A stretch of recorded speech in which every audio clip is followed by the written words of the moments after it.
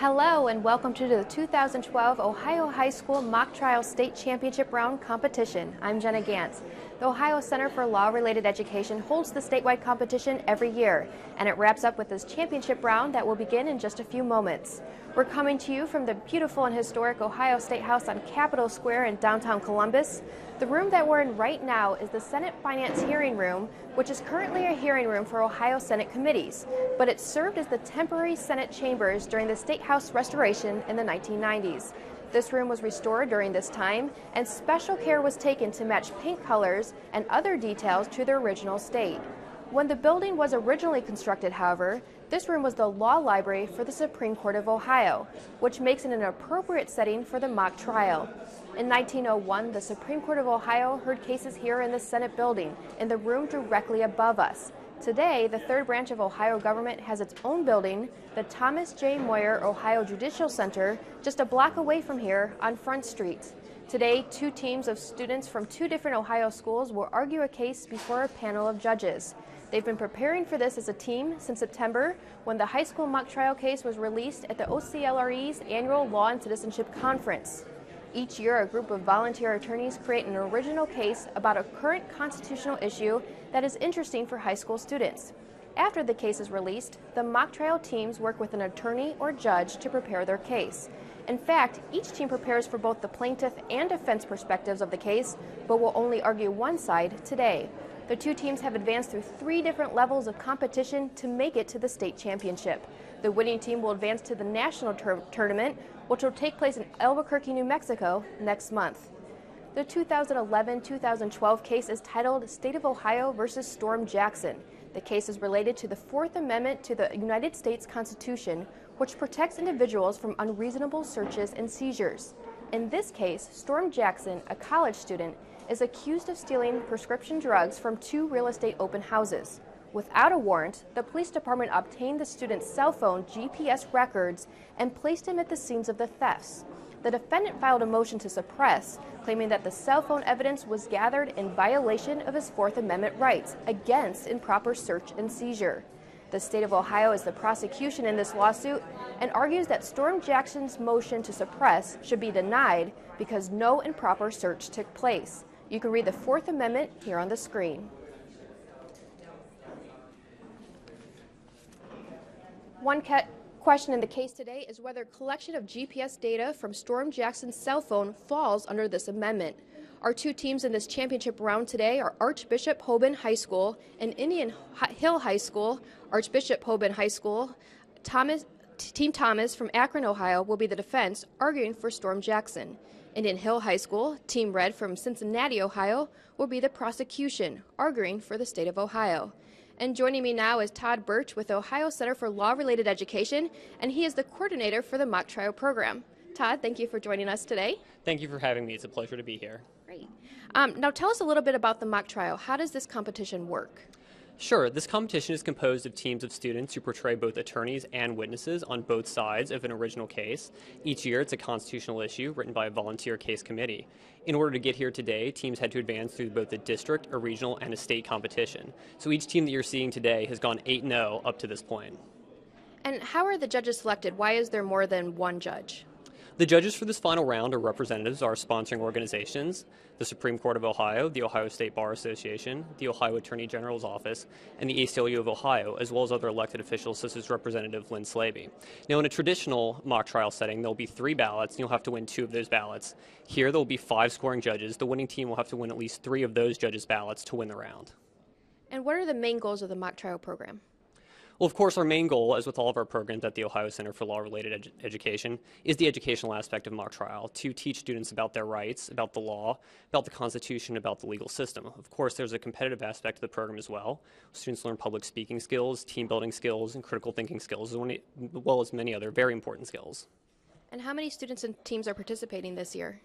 This season, we had 350 teams from 178 schools participate at our district competitions. 31 total teams competed at our state championship over the last 2 days, and here you're seeing the final 2 teams of those 350. And can you describe how a team prepares for the mock trial? Absolutely. There's obviously some variance between different coaches, different advisors. Teams will often portray these roles in practice. During my time as a coach at the University of Cincinnati, we focused on a lot of repetition, doing our parts over and over, our speeches, our questions to make sure that we knew those, as well as some inter-team scrimmages to prepare ourselves for courtroom situations. And also teams will sometimes scrimmage other teams before our competitions to help prepare themselves as well. Great. Thank you very much, Todd. I appreciate that. Thank you. Now let's learn a little bit more about this year's judges. This year's presiding judge is Ohio Supreme Court Justice Robert R. Cupp. Prior to his election to the Supreme Court of Ohio in 2006, Justice Cupp served as the Ohio Court of Appeals in Northwest and West Central Ohio. Before becoming a judge, Justice Cupp served 16 years as a member of the Ohio Senate. Gary Daniels is originally from Youngstown, and he is the Associate Director of the ACLU of Ohio, where he has worked for over 10 years. Mr. Daniels currently serves on the boards of the Ohio Center for Law-Related Education and Community Sheriffs of Mid-Ohio, where he's also on that organization's governing committee. Judge Jerry McBride serves as a judge for the Clermont County Common Pleas Court. He has also previously served as judge for the Municipal Court and as County Commissioner for Clermont County. He is a member of the Ohio High School Mock Trial Competition Committee. Ohio State Bar Association President Carol Subert Marks is a sole practitioner in Lancaster, Ohio, where she has focused her practice in the areas of Social Security disability, workers' compensation, estate planning, and probate matters. And finally, State Representative Lynn Slaby is serving his first term in the Ohio House of Representatives, where he represents the 41st District, which includes parts of Summit County. He recently retired from the 9th District Court of Appeals, and he served 14 years as a Summit County prosecuting attorney. Those are the 5 judges for the 2012 Mock Trial Championship. Now let's talk a little bit more about what we're going to be seeing today. To help us guide us through that, we're going to be talking with Lisa Eshelman, a co-chair of the 2012 Ohio High School Mock Trial Case Committee. Thanks for joining us. Oh, absolutely. Now, what's the process the committee uses to create the case? The committee actually begins its work in June, and it's a committee made up of lawyers from across the state of Ohio, and we brainstorm. We sit around a conference room table and we consider things of what are cutting-edge issues that are facing lawyers all across the state and the country, and what would be of interest to students. And this year we thought it's very important for students around technology. So we focused on a technology-based issue in June. Then the process is that it's broken down and we create and draft the witness statements and the briefs from there. And how do you guys make sure it's fair on both sides for the defense and prosecuting sides? I like to say it's creative writing 101. We spend a lot of time reviewing the drafts, adding facts and taking out facts to make sure we do the best that we can for a balanced approach. And then from there it goes to a review committee and the competition committee. So the drafts that we create are reviewed by a lot of folks. Thanks. And we'll have you look a little bit more in the camera, but how did the GPS tracking case originate from? It originated because there are several lower court cases that are in the district courts, the federal district courts, as well as a significant case that was about to be heard by the United States Supreme Court. And actually during the course of the competition this year, the Supreme Court did decide that case. So that was kind of the reason, the genesis for how we created using this particular problem and fact pattern. That's really neat. And now, as students that work with their advisors and volunteer attorneys throughout the year, what types of questions do they work through for this case? Well, they have to begin with just a good understanding of the facts. You know, the factual background and the record is the core to any good mock trial, to any trial. And then they go through the legal issues that are implicated. In this case, of course, it's focusing on the Fourth Amendment and the proper limits and scopes of searches and seizures. And so the advisors will sit with the students and they'll talk about how do those facts fit in with the law. And then from that, how do I create questions to get to what that law is and why I believe my side of the case should win. So it seems like a lot of work then, correct? Oh, these students and advisors put in hundreds and hundreds of hours when they get the case in early September until the beginning of the competition in January. They're dedicated, and lots of time from a large number of people go in order for students just to be ready for the district competition, much less when they get to this level. And how are the students scored today? How does that work? There is a score sheet, and the students are not judged on the merits of the case. This really is a competition for the students to show their expertise in oral advocacy, examination of witnesses, and making proper objections and arguments to the court. And then what kinds of things should we be looking for that the kids can demonstrate that they're doing a great job? I know you kind of touched upon it just a little bit right there. Certainly. One of the things the judges will be looking for is the student's ability to get witnesses and have witnesses talk about the facts of the case through direct examination and cross-examination cases that support their theory of the case and their position in the case. So facts are very important. There are certain trial procedures that the students have learned about. For example, direct examination, you only ask open-ended question, who, what, when, where, and why. Whereas on cross-examination, you ask leading questions. And so the judges will look for that, and they'll also look for the students to make coherent arguments on objections to evidence and objections to the law. And what should the audience be looking for to make sure that the kids are doing the case exactly as they should be? Anything else we should be looking for? Some of good trial lawyers is that balance between being competent and also having that little bit of drama that keeps the attention of the court and sends home the emotional message. So I think for those of us who are watching it, that's always very exciting when you see something come from paper in June to when it really comes to life here in March. Great. Thank you so much, Lisa. I appreciate that. Certainly. We're going to talk to Lisa again during the judges' deliberation to get her take on how the students performed. Next, we're going to hear from Jared Wrights, Director Program of the Ohio Center for Law-Related Education. Thanks for being here, Jared. Good. Thank you for having us. Now, can you tell us what you guys do and Ohio Center for Law-Related Education and what you guys do? Yes, we're a not-for-profit. We are 29 years old. We sometimes think we're the best-kept secret in Ohio, but we provide law and citizenship programs for schools. We partner with teachers so they can bring citizenship to life. And the Ohio Mock Trial Program is our largest program, and by the way, the second largest mock trial program in the country. But we have 7 other programs that deal with citizenship, public policy, problems that students can solve. We have 2 teacher conferences, and we do a number of professional developments. Specifically with the mock trial, what type of goals do you guys have as a group for these students? Well, as Todd had mentioned, we're about the education. All of our programs are aligned to the academic content standards for the social studies as well as English language arts. So we're about the students being able to take statements and glean the information they need to work collaboratively yet think independently, to solve problems, to work together in a group.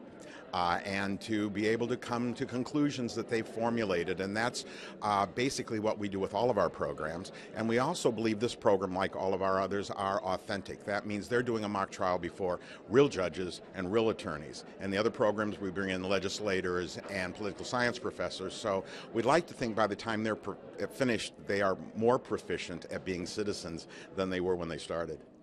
Now, are there a lot of volunteers through the Ohio Center for Law-Related Education that helps with these students and other programs? Oh, absolutely. For all the programs, there's teacher advisors, and there were more than 1,000 legal professionals who have helped with mock trial this year. So we reach into all the different areas, from the legislature to attorneys to the universities, so students, like I said before, could have an authentic experience. And you guys put a lot of focus in having the kids interact with elected officials. What's the value of having them meet with those public officials? Well, I think they have a better understanding of how our government works. I think they see that it's attainable. Wouldn't we like all citizens to feel perhaps they could be more involved in their government? And they find these people are people with whom they can talk and they can share their ideas. And I think they're more familiar with their representative democracy. And why is it so important to have a mock trial competition? Oh, well, obviously kids are competitive. A lot of teachers are competitive, just like coaches. These people find the academic arena an opportunity to be competitive. But I think it goes back again to they can showcase what they've learned academically. And this is a great showcase for that. Great. Thank you so much, Todd. Or Jared, sorry. Appreciate that very much. Thank you, Jen. Thank you. You're watching the Ohio Channel as we broadcast live from the Ohio State House for the 2012 Ohio High School Mock Trial Championship Round, and it looks like the proceedings are about to get underway, so we'll go now to the main floor of the courtroom.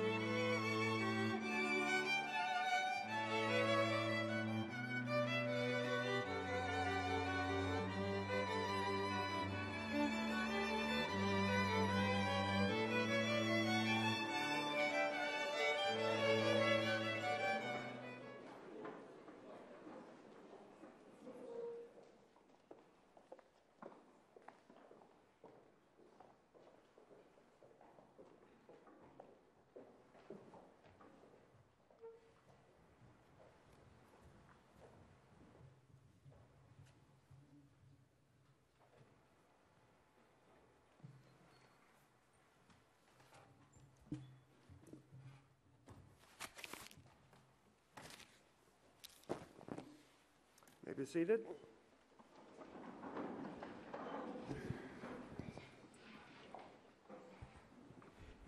Well, good morning, everyone, and welcome to the final round of the 2012 Ohio High School mock trial competition. I'm Justice Robert Cupp with the Supreme Court of Ohio, and we have a distinguished panel of judges and attorneys here to judge this morning, and I'll have them introduce themselves, starting on my right.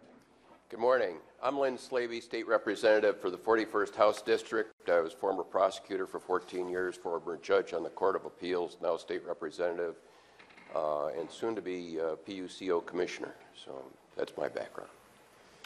Good morning. My name is Carol Subert Marks, and I am President of the Ohio State Bar Association.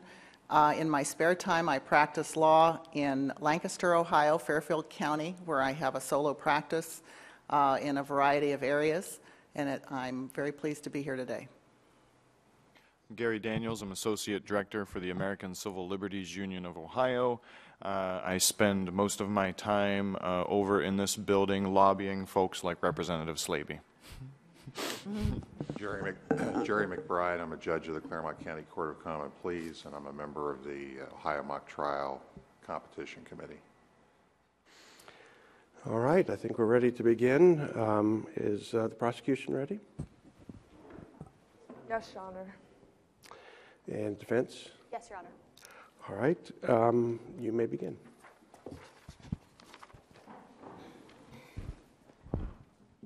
Before my time begins, I'd like to take the time to reintroduce my team and myself.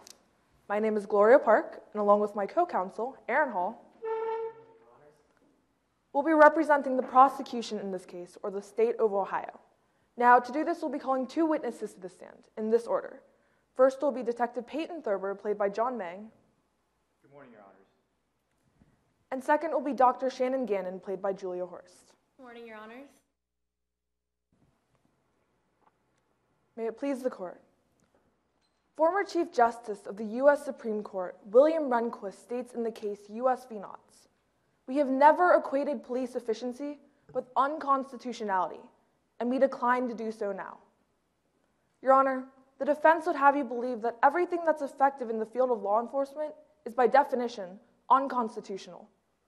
But just because something works doesn't automatically mean it's against the law. On the morning of Monday, June 27th, reports of a potential drug ring reached Detective Peyton Thurber via local real estate agent Drew King. Two different families, the Evanses and the Crosses, both open house clients of King, had reported separately instances of missing prescription drugs in their households. Two more families, the Delanes and the Kites, reported the same things to Thurber.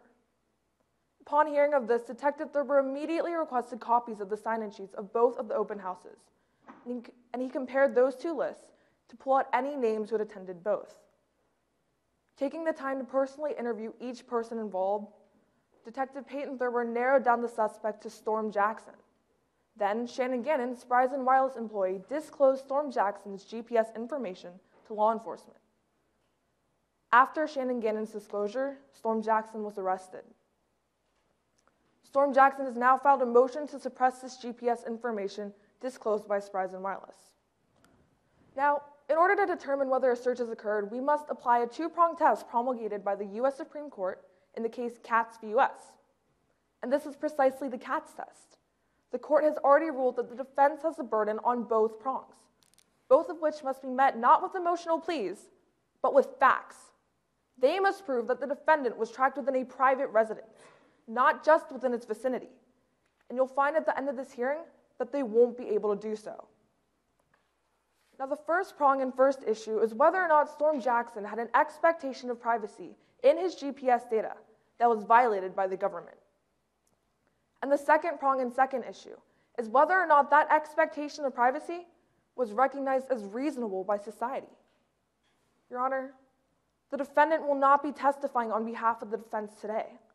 Therefore, there will be no testimony as to what he felt in regard to any of the issues, especially with regard to any subjective expectation of privacy.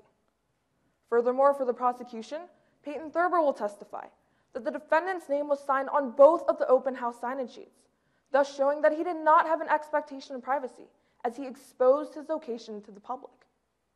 Shannon Gannon, Spryzen Wireless employee, Storm's phone carrier, will testify that Spryzen Wireless has a copy of Storm Jackson's signed contract and consent form on file, explicitly stating that GPS data could be collected, used, shared to provide and improve Spryzen services, and that by law, legal processes, litigation, or governmental authority, Spryzen could disclose this data. And they did. To show that Storm Jackson's expectation of privacy was not recognized as reasonable by society, Shannon Gannon will again testify that GPS cannot pinpoint a person's exact location.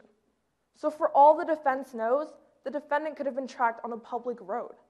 He was tracked in multiple locations in the vicinity of 4 different households.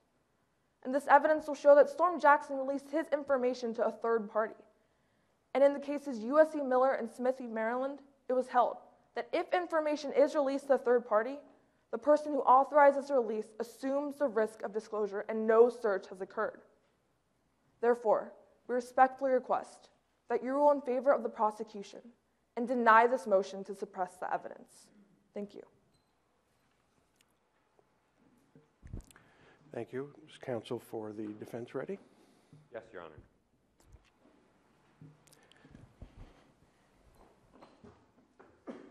Before my time begins as well, I would like to take this opportunity to introduce my team.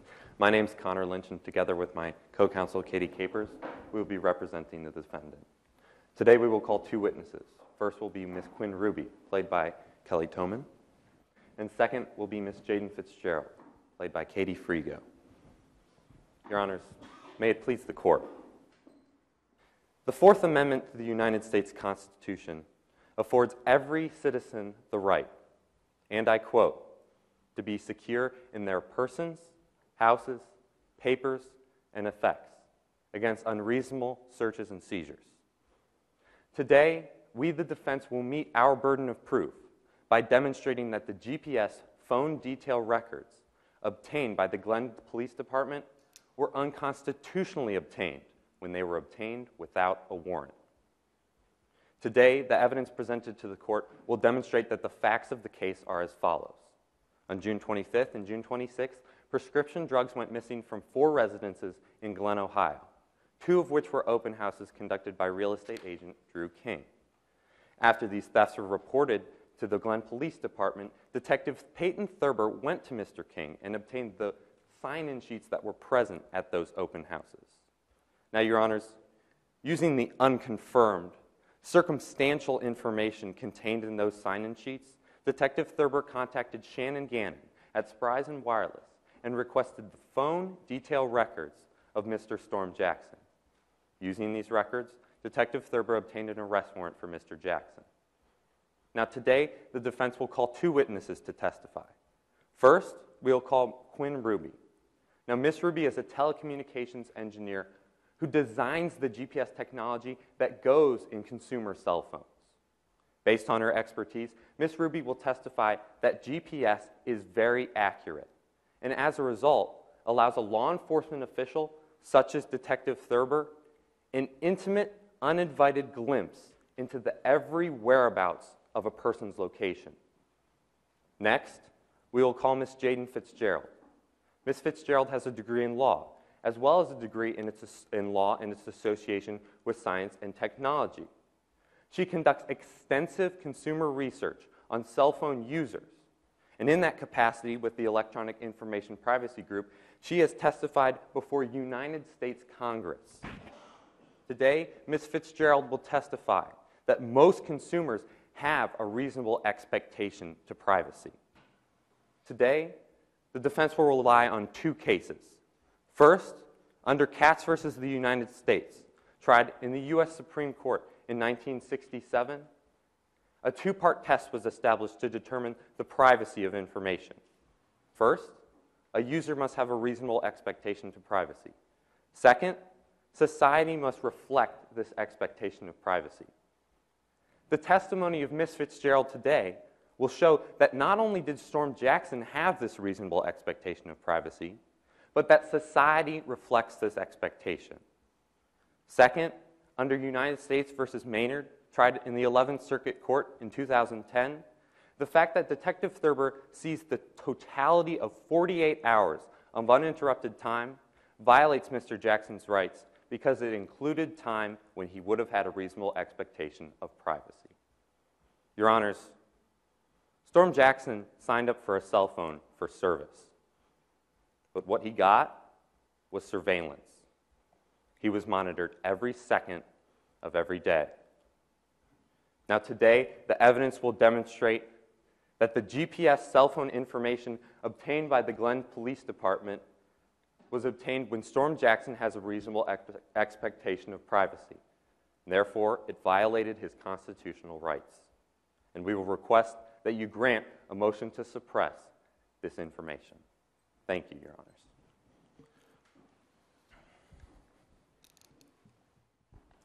Thank you.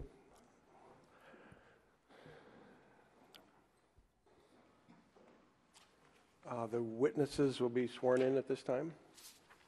Will all witnesses and parties who are to give testimony in these proceedings please step to the front?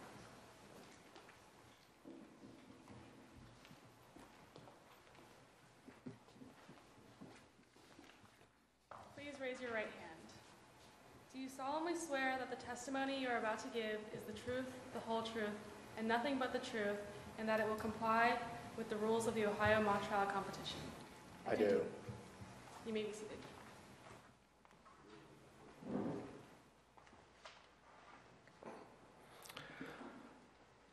Prosecution may call your first witness.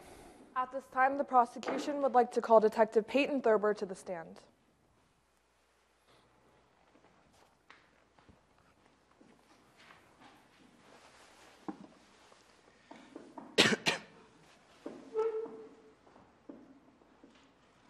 May I proceed?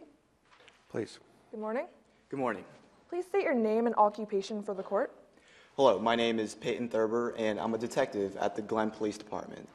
And how long have you been part of the Glen Police Department? I've been there since 1990, so around 22 years. Subsequently, in 2000, I became a detective.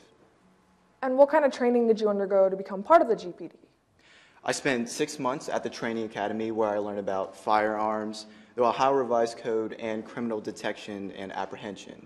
In addition, I spent 3 5-week sessions field training with a veteran police officer, and I essentially applied my academy training on the streets. Now, you stated earlier that you became a detective in 2000.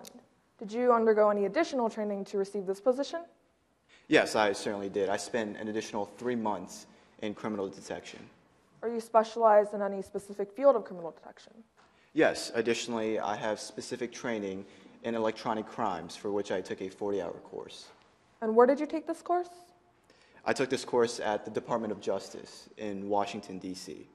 And what did you learn about at this course? At this course, I learned about GPS and how to use it to help solve crimes.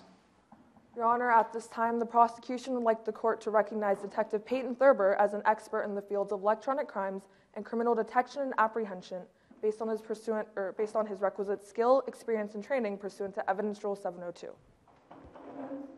The defense objects, Your Honor. Pursuant to Rule 702, a witness must testify as to specialized technical information. We do not believe that this witness has enough information as to specialized technical information based on a 1-week course on criminal detection.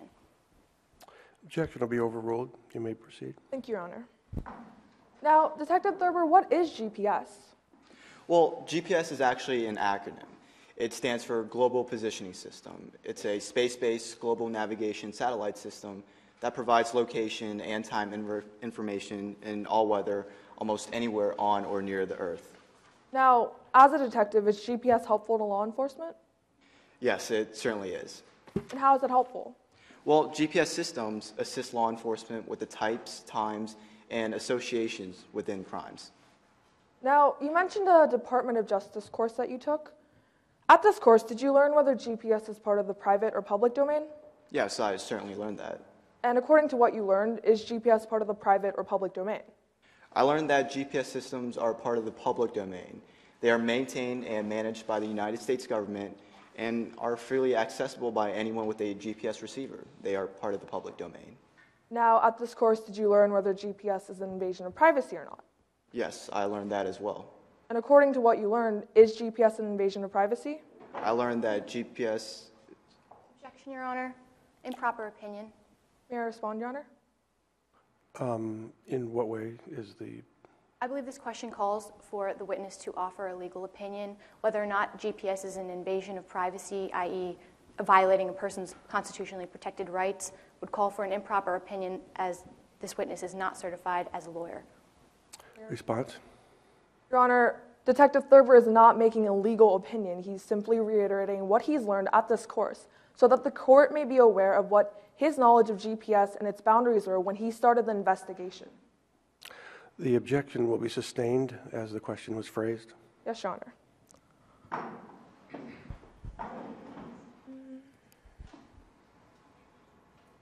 Now, does the GPD use GPS? Yes, the Glen Police Department certainly does use GPS. And how do they use GPS? Well, we use it to help us assist with crimes. Now, what is the Glen Police Department's protocol when it comes to GPS? We make sure to follow our protocol, which dictates that law enforcement does not require a search warrant to obtain and use GPS information. Now, let's talk a little about the missing prescription drugs. Detective Thurber, were you notified of the prescription drug thefts that occurred in June? Yes, I was. And how do you know about them? Actually, the local realtor, Mr. Drew King, notified me of the situation. And what do you know about them? Mr. King had 2 open houses. The resident of the first open house, Tim Evans, reported a missing bottle of Vicodin. The owner of the second open house, Justice Cross, reported nearly 24 missing pills of Ritalin. And what did you do after you found out about these instances? I was immediately concerned of a potential drug ring in the city of Glen, and therefore I obtained both sign-in sheets of the 2 open houses. Let the record reflect that I am now referring to what has been previously stipulated as Exhibits B and C, the open house sign-in sheets. Let the record further reflect that I am presenting an unmarked copy to opposing counsel. So noted for the record. May I approach? Yes. Thank you.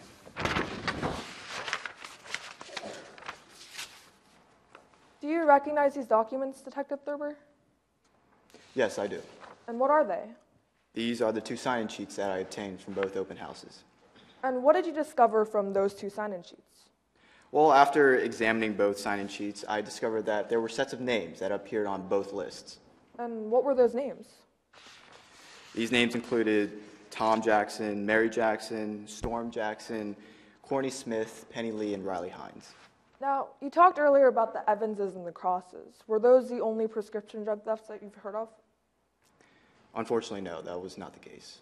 Can you tell us a little about the other ones you know about them? Yes, 2 other residents of Glen reported missing drugs. Sammy Delane of 300 Pine Tree Grove reported nearly 30 missing pills of Oxycontin. Skylar Kite of 299 Palm Drive reported nearly 12 missing bottles of Vicodin. And what did you do about these crimes? Again, I was immediately concerned of a potential drug ring, and I personally interviewed those involved. So, how did you narrow down the suspect to Storm Jackson? I corroborated the evidence that I obtained from these 2 open house sheets and the personal interviews to narrow down the suspect to Storm Jackson. Was that the only evidence you used? No. In addition, Shannon Gannon provided me with Storm Jackson's GPS data. And how did you use this information obtained from Shannon Gannon? Well, I used what is known as the triangulation method and determined that Storm Jackson was in the vicinity of all 4 crime scenes at the time of the thefts. So where did the GPS track Storm? Storm was tracked in the 2 open houses, 2 blocks away in Coach's Bar and Grill, and also in a 2-mile radius of Skylar Kite's home. Thank you. No further questions. You may cross-examine the witness.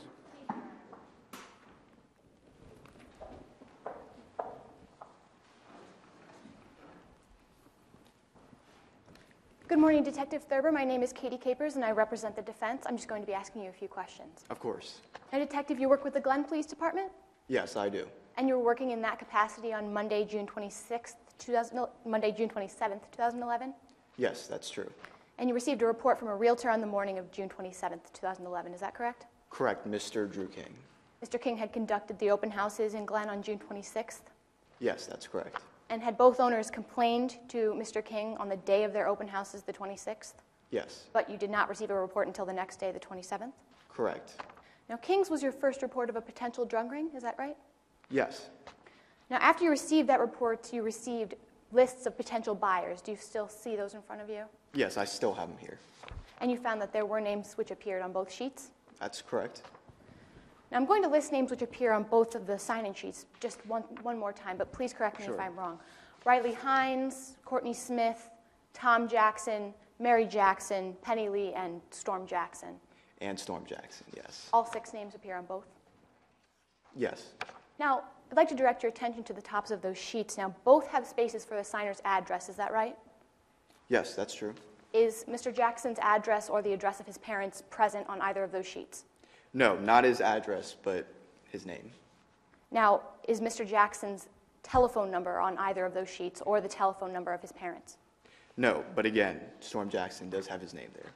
Is his cell phone number on either of those sheets or the cell phone number of his parents?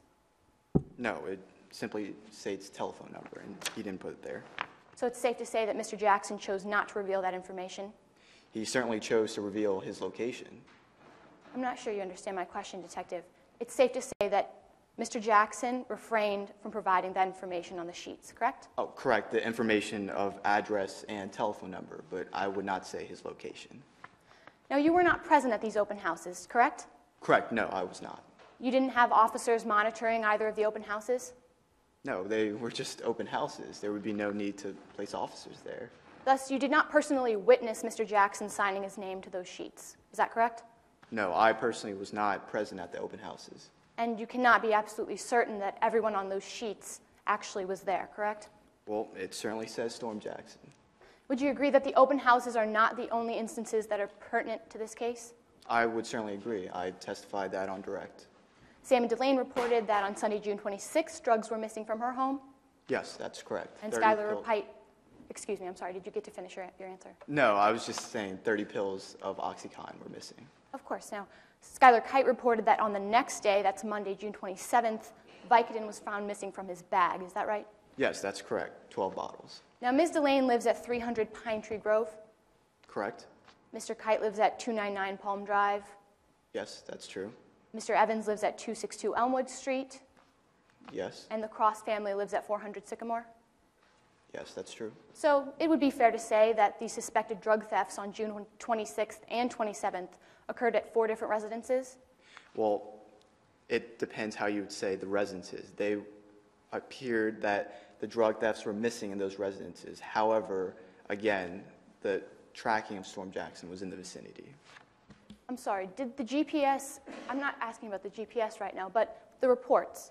The reports occurred on June 26th and 27th, correct?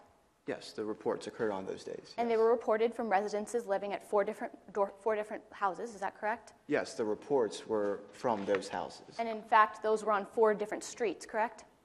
Yes, that's correct. Now, Mr. Kite indicated that he'd had a party, right? Correct. It was a neighborhood party to which every neighbor was invited? Yeah, it was an outdoor party. And Storm Jackson was invited? Yes, Storm Jackson was invited. Now, nowhere in your statement did you indicate that you have any eyewitnesses who can actually place Mr. Jackson at that party. I believe I testified in my statement. Detective, I'm not sure you understand my question. Nowhere in your statement do you indicate that you have any eyewitnesses who can place Mr. Jackson at that party, yes or no? That's true. I simply stated that no one in the Kite family knew whether Storm Jackson attended or not. In fact, nowhere in your statement do you indicate that you have eyewitnesses who can place Mr. Jackson at any of the 4 locations where drugs were found missing. Again, is that true, Detective? Objection, Your Honor. I do believe that my witness needs a chance to respond. May I respond, Your Honor? Yes, respond. I'm simply asking a yes or no question. If Detective Thurber did include this in his statement, he may say yes. If he did not include it in his statement, he may say no. The objection will be overruled. You may proceed, and the witness will answer the question asked. Thank you, Your Honor.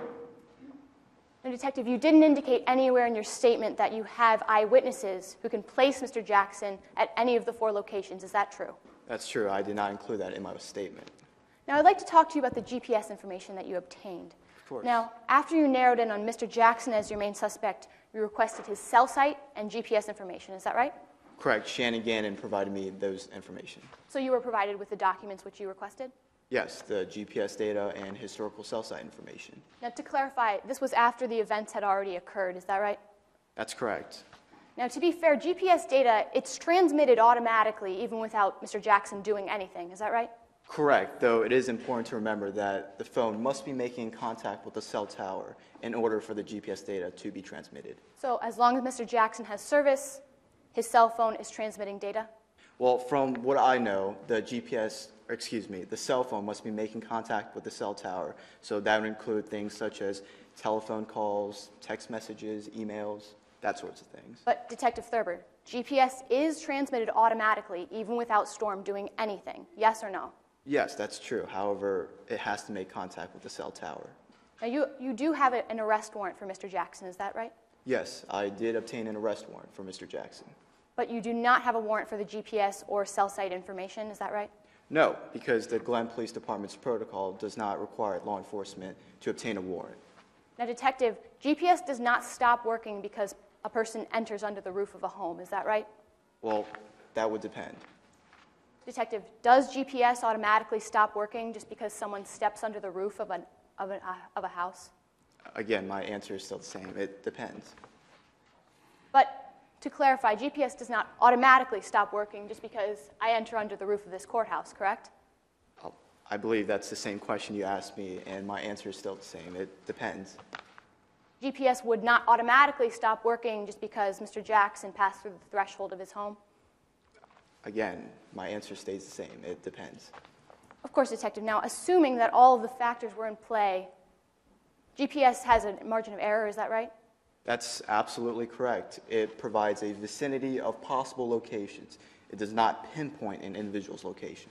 But the margin of error is fairly small, is that right? Well, from what I believe, it's a fairly decent amount. So are you saying that GPS is inaccurate? That's precisely what I'm saying. It gives a range of possible locations. It cannot precisely track an individual's location. But you did rely upon it for your investigation, but you're saying it's inaccurate? That's exactly true. I'm not saying that GPS is not useful. It certainly is, though it is an inaccurate piece of technology. It provides a range of possible locations and gives a vicinity. Now, Detective, let's move on. You indicated that the GPS showed Storm, quote, within a 2-mile radius on June 25th, 2011 of 299 Palm Drive. Is that right? Precisely. And again, this demonstrates that GPS is not very precise, a 2-mile radius. I'd like to go back to something now. Was Mr. Jackson invited to the Kites neighborhood party? I believe he was. So it could be assumed that Mr. Jackson is a neighbor? Well, I personally don't know Mr. Jackson, but if you want me to assume that, okay, let's assume that Mr. Jackson was a neighbor. And I'd like to address the absence of a warrant in this case. Now, neither you nor the Glen Police Department has a warrant on file for the GPS or cell site records. Is that right? Again, I testified before that the Glen Police Department's protocol does not require law enforcement to obtain a search warrant to use GPS data. Now, you did request, however, that Verizon Wireless hand the records to you, correct? Yes, Shannon Gannon provided me the information. And to clarify, as you've said, the Glen Police Department's protocol is to obtain and use this GPS information even if you do not have a warrant? That's correct. No further questions at this time, Your Honor.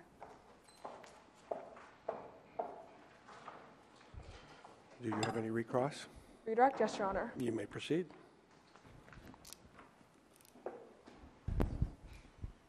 Now, Ms. Capers talked a lot about the open houses and the sign-in sheets on your cross-examination. Could you have gone to one of these open houses? Absolutely. These open houses are open to the public. Though I wasn't there at the time, I could certainly have walked into those open houses. Objection, Your Honor, outside the scope of this witness's statement, extrapolation. Response? Your Honor, it's on redirect examination in response to Mrs. Capers' cross-examination. Furthermore, nothing in the witness statement contradicts anything about going to the open houses, which is exactly what Detective Thurber said. Objection's overruled. You may proceed. Thank you, Your Honor. Were you finished with your answer? Yes, I was just reiterating the fact that they are called open houses for a reason. I could have just walked into open houses, but I was in the Glen Police Department at the time. And regarding those sign-in sheets, is Storm Jackson's name on them? Yes, Storm Jackson's name appears on both lists. Okay. Now, Mrs. Capers also talked a lot about GPS on your cross-examination. Where exactly did the GPS track Storm Jackson? Storm Jackson was tracked in the vicinity of all 4 crime scenes. He was tracked in the 2 open houses and 2 blocks away from Sammy Delane's residence, which was probably Coach's Bar and Grill, and as Ms. Capers said, in a 2-mile radius of Skylar Kite's home. Now, how did you get this GPS data? Shannon Gannon of Surprise and Wireless provided me the GPS data and historical cell site information. So who gave you this GPS data? Shannon Gannon.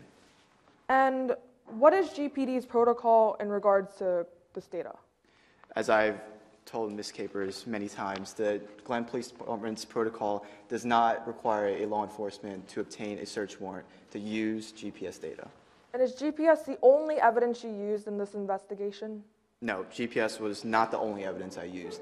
I corroborated the evidence of the 2 sign-in sheets, as well as the personal interviews, and then confirming the information with the GPS, I narrowed down my suspect list to Storm Jackson and obtained an arrest warrant.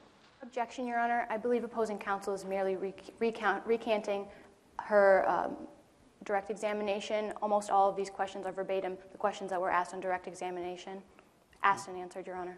Response? Your Honor, we don't believe that all of these questions were on the direct examination. They're simply in response to Mrs. Capers' cross-examination, as she did ask multiple questions about GPS and how he used it. So we're simply trying to inform the court of how he did use it and whether or not GPS was the sole piece of evidence that he relied upon. Objections overruled. You may proceed. Were you finished with your answer? Yes, I was. No further questions, Your Honor. All right. Do you have any recross? Your Honor. You may proceed. Now, Detective, it is your testimony that you placed Mr. Jackson in the open houses. Is that right? Yes, that's correct, in the 2 open houses. And on my cross-examination, you also testified that GPS is inaccurate? That's true. So which is it, Detective? Did you place him in the open houses, or is the GPS too inaccurate to tell? Well, I don't believe those 2 are contradicting statements. The GPS certainly placed the Storm Jackson in the open houses, but again, GPS is an inaccurate piece of technology. Provides a range of locations. Detective, I'm not sure you understand my question. Is the GPS too inaccurate to place Mr. Jackson in a home? Well, again, it depends what home you're talking about. But it was accurate enough to place him within 2 houses, is that right? It was accurate enough to place Storm Jackson within the 2 open houses, but again, I see no contradiction in my statements. No further questions. The witness may be excused. Thank you, Your Honor.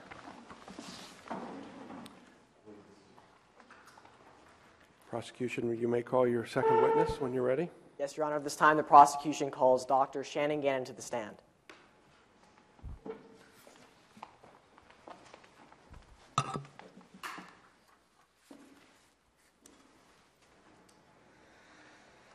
May I proceed, Your Honor? You may. Good morning. Good morning. Please state your name for the record. My name is Dr. Shannon Gannon. What is your occupation, Dr. Gannon? Well, currently I work at Surprise and Wireless, which is a cell phone provider and mobile telecommunications network. What do you do at Surprise and Wireless? Well, I work in the GPS department, so I work with GPS. And did you work anywhere before coming to Surprise? Yes, before working at Surprise, I worked at a company called Navistar Navigation, and they specialized in commercial GPS. All right, so how did you come to work at Surprise then? Well, I worked at Navistar from 1980 to 1988, and Navistar was bought by Surprise in 1988, and I was asked to continue working in the GPS department. What is your educational background? Well, I have a bachelor's degree in mathematics from Ohio State University. I have a master's degree in mathematics from Case Western Reserve University, and I also have a PhD also in mathematics from Ohio State University. You mentioned that you work with GPS. Is this a new technology? No, absolutely not. GPS is not a new technology. All right, and how does one gather GPS data? GPS is gathered using satellites. All right, how does this relationship between GPS and satellites function? Well, at any given time, there's a constellation of at least 24 satellites orbiting the Earth. These satellites contain a highly synchronized time clock. Now, these satellites send radio signals to any GPS-enabled device. This device uses a highly precise formula to determine the user's location. How does this relate to cell phones? Well, most cell phones are equipped with this GPS-enabled hardware. All right. Does Spryzen use GPS technology? Yes, absolutely. All right. Does Spryzen track its customers using GPS? Yes, we do. All right. And what must happen in order for GPS to track someone? Well, the phone must be making contact with the cell tower, so it has to be active. All right. Now, in his opening statement, Mr. Lynch stated that GPS tracks Storm every second of every day.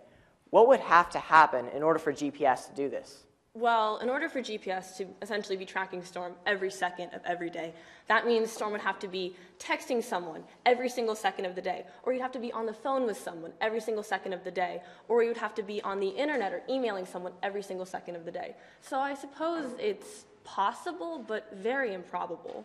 Objection, Your Honor. Outside of the scope of the witness's statement on direct examination in Ohio mock trial, the rules stipulate that she may not state anything outside of her witness statement, and nowhere is it contained anywhere in the statement about the necessity for tracking and how often this information is uploaded and collected to this point. May I respond, Your Honor? As I pointed out in pretrial conference, in the errata it does state that in order for GPS data to be collected, the phone has to make contact with the cell tower. The errata points out clarifications and changes to the case, and therefore it applies to Ms. Gannon's witness statement, and she may testify to this. May I respond, Your Honor? Yes. And if that is the case, I would ask the opposing counsel to cite the page of the errata sheet and read it for the court, just to clarify that this is in her testimony. Your Honor, would you prefer that I do that? Well, can you direct us to the spot? Post? Yes, Your Honor. On the first page, I believe it's the third post down. Oh, second post down, excuse me. And it says that GPS data is transmitted whenever the user's phone makes contact with the cell tower. For example, when texting, making or receiving a call, or using an app that requires internet access. Therefore, it is contained within the errata. This isn't an invention of fact. Is not an invention of fact. I believe that's correct, so I'll overrule the objection, and you may proceed. Thank you, Your Honor. So, Dr. Gannon, in order for GPS to track someone every second of every day, what would have to happen? Well, like I just said, the user would have to literally be using their phone every second of every day. And that's possible, but very, very, very improbable. Okay. Now, does Spryzen collect the GPS data? Yes, we do. Does Spryzen store that data? Yes, we store all the data. And how does Spryzen use that data? Well, we use it for business, marketing, and technical purposes. All right. Do you inform the customers of this data use? Yes, absolutely. And how do you do that? Well, it's stated in our contract that we may collect, share, and use location data. Okay. Hearsay. Under mock trial rule 802, a witness may not testify to something that is not present in court. As the physical contract would be the best evidence in this case, opposing counsel has laid no foundation nor introduced the actual contract to the court, and therefore it is hearsay under mock trial rule 802. May I respond, Your Honor? Response? Hearsay is limited to statements used to prove the truth of the matter asserted. Thus, a description of an event by a declarant not on the witness stand would be objectionable. However, words constituting conduct such as libels, slander, and contracts are not hearsay. Dr. Gannon is testifying as to the existence of a contract and that these terms in the contract exist, not that they are truthful. Thus, this is not hearsay. May I respond, Your Honor? Yes. There is no mock trial rule, evidence rule, that exempts contracts from the rules of hearsay. The objection will be sustained. Yes, Your Honor. Oh, also, Your Honor, move to strike the witness's statement. Motion granted. The witness's statement regarding that issue was stricken from the record. So, Dr. Gannon, do all Spryzen customers have to sign a contract? Yes, it's mandatory to sign the contract. In order to have service with my company, you have to sign the contract. All right. And to your understanding, does this contract inform them of the data use? Yes, it does. Okay. Objection, Your Honor. I believe this is the same thing as before. It's hearsay. May I respond, Your Honor? Respond, please. Dr. Gannon is not testifying to a specific statement within the contract. She's testifying as to what the contract includes in its entirety, not a specific written assertion. Objection overruled. You may proceed. Dr. Gannon, to your understanding, does the contract inform the users of this data use? Yes, absolutely. Do you have Storm Jackson's contract on file? Yes, we have both Storm Jackson's signed contract and consent form on file.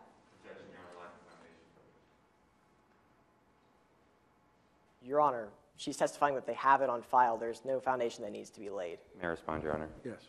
No foundation has been laid to show that Dr. Gannon is the custodian of records at Spryzen or would have access to these contracts. Therefore, this fact is not available to her personal knowledge if she has not been laid this foundation before testifying. May I respond, Your Honor? Yes. Dr. Gannon has testified that she is a Spryzen Wireless employee, and this contract governs her actions, and therefore she would have knowledge as to whether or not Spryzen Wireless has Storm Jackson's contract on file. May I respond, Your Honor? The objection is going to be sustained. Yes, Your Honor. Dr. Gannon, do you work with GPS? Yes. Okay. And how exactly precise is GPS, would you say? Well, GPS, like any other technology, has a margin of error. It's about 10 meters, which is roughly 30 feet. All right, Your Honor, at this time, we'd ask that the court recognize Dr. Gannon as an expert in the field of GPS technology, pursuant to Evidence Rule 702, because of her extensive experience with GPS and knowledge with GPS, I have no objection. All right. All right, now, Dr. Gannon, let's talk about GPS technology. Let's say that someone named Caro is being tracked within his home by GPS technology, and a man named Knotts is being tracked about 30 feet away on a public road by GPS technology. Would GPS be able to tell the difference between their locations? No, absolutely not. The two people would appear to be in the same vicinity. The GPS wouldn't differentiate between their two specific locations. No further questions, Your Honor. Cross-examination? Yes, Your Honor.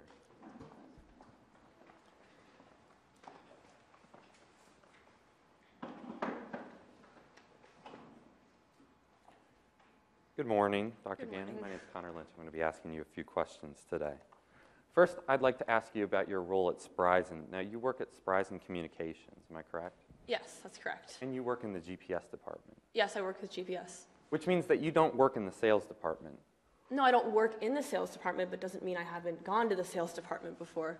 Nor do you work in the legal department. No, I don't work in the legal department. And you're not an expert on contractual law. No, I'm not. Now, I'd like to talk about Spryzen consumer data. You collect information from every client? Yes, we collect information hourly and delete it monthly. And this includes the whereabouts of each cellular device. Yes, we use that for many, many reasons. Now, this is being collected 24 hours a day, am I correct? Yes. And the cell phone is collecting this data continually, am I right? Well, the cell phone has to be active in making contact with the cell tower. And wouldn't you agree with me that if a cell phone has service, it's making contact with the cell tower? Yes, if it has service and it's being active, that's the key word, active. Dr. Gannon, you would be inclined as a Spryzen employee to boast about the service of Spryzen Wireless, wouldn't you? Well, that's actually...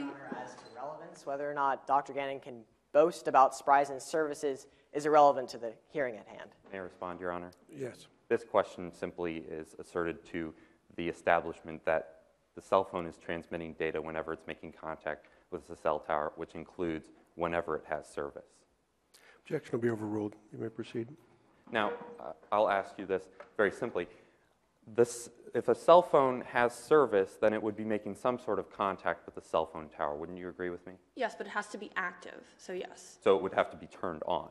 Yes, turned on and being... Which means that it's collecting data whenever it's turned on. Dr. Gannon needs a chance to answer the question. She was cut off in the middle of a word. My apologies, Your Honor. I thought she had adequately answered the question. Objection will be sustained. Now, Dr. Gannon, let's talk about phones in general. Phones are carried by individuals. Yes, but not all the time. So many people lose their phones these days. So a person can set their phone down. Oh, of course. That's why they're so wonderful, because they're so portable. And they could lose their phone. Yes, you could lose your phone. They're very easy to lose. But GPS in your cell phone tracks the cell phone only. Yes, it tracks the cell phone. And you've said that it's accurate. It's accurate. Yes, it's accurate. Within 30 feet of accuracy? 32.8 feet of accuracy, actually. Now, let's move on to Spryzen's agreement. Spryzen has a user agreement? Do you mean our contract? I mean a user agreement, yes. We have a contract, yes. And now let's talk about phone detail records. Phone detail records include the number making the call? Yes, they do. And they includes the number receiving the call? Yes. How long the call started? Yes, they include duration and the outcome of the call, so whether it was missed, picked up, dropped, things like that. So that would mean how long the call lasted and the result of the call? Yes, I just said that. And this is all inside, and that phone detail records also include location data. Yes, they do. So phone detail records include more than just location data, you would say. Well, they don't include communication, if that's what you're implying. But they include location data in addition to all that information, the time it was sent, time received, result of the call, how long it lasted. Yes, numbers. Now, I'd like to talk to you about your interaction with Detective Thurber. The data that Detective Thurber requested was for a span of 48 hours. Yes, he did. And you gave him the data for that entire span of time. Yes, I gave him the data from June 25th to the 26th. Now, he didn't distinguish any other specific time frames besides the dates of June 25th and June 26th for that data.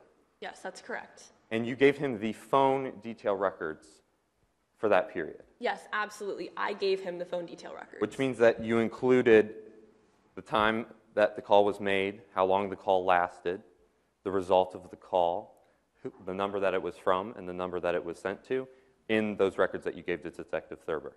Well, yes, it's actually very difficult to separate the phone detail records from the location data. I could have done it, but it would have taken a lot more time, so I just gave him the whole thing. You gave it to all of it to him. Yes, I gave him everything.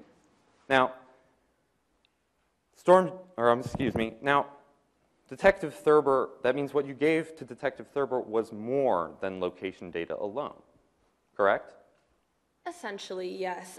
I didn't provide him any communications, though. That would have been highly unethical. But it was still more than location data alone. It was just, yes. And Detective Thurber did not have a warrant for this information. No, and Spryzen policy does not require a warrant to give out location data. Now, well, no further questions. Ms. Dr. Gannon, thank you very much. Thank you, Your Honor. Redirect? Yes, Your Honor. You may proceed.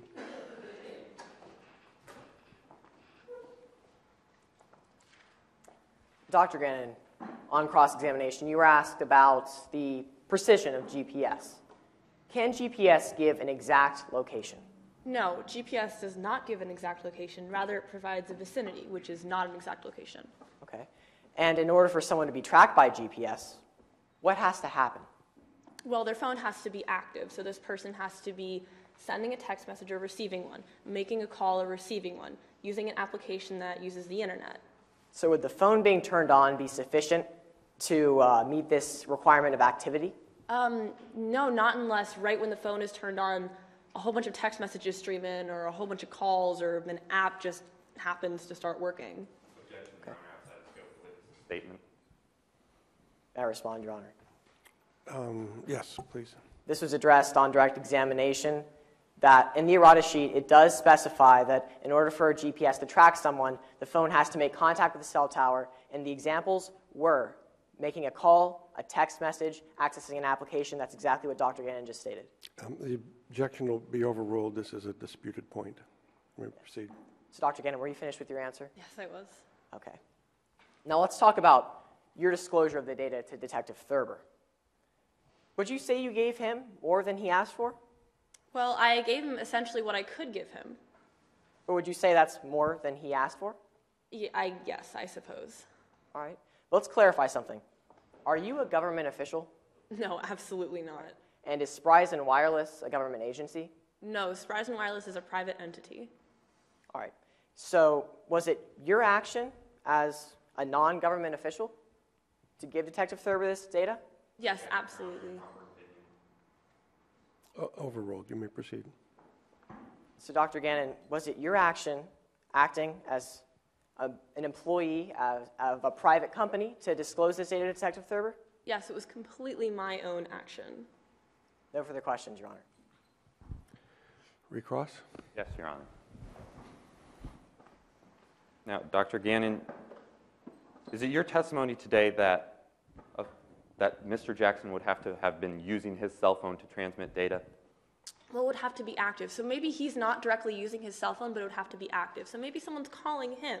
That means he's not really using his cell phone, but it's on and it's active. So I'm correct in saying that GPS data could be being collected and transmitted to Spryzen's database, even when Storm Jackson is not doing anything? Yes, technically. If his phone is just sitting on a table and someone calls him, then it would be transmitted, and he's technically not doing anything. And I'm correct in saying that Spryzen's GPS data is uploaded to the server every 24 hours? Yes. Which means that there is some piece of data being uploaded every 24 hours, isn't that yes, correct? Yes, there's some piece of data. Now, you've said that GPS data is inaccurate, but we've established that it's within 10 meters of accuracy. 10 meters or 30 feet. And that, if you think that's accurate, it depends on your idea of accuracy. But within 30 feet, just for the court's reference? Yes, within 30 feet. Thank you. No further questions, Your Honor. All right, thank you. The witness may be excused. This time the prosecution rests and moves Exhibits B and C into evidence. Any objection to the evidence or the exhibits? No, Your Honor. Right. The exhibits are so admitted. Defense, you may call your first witness when you're ready. Yes, Your Honor. The defense calls Quinn Ruby to the stand.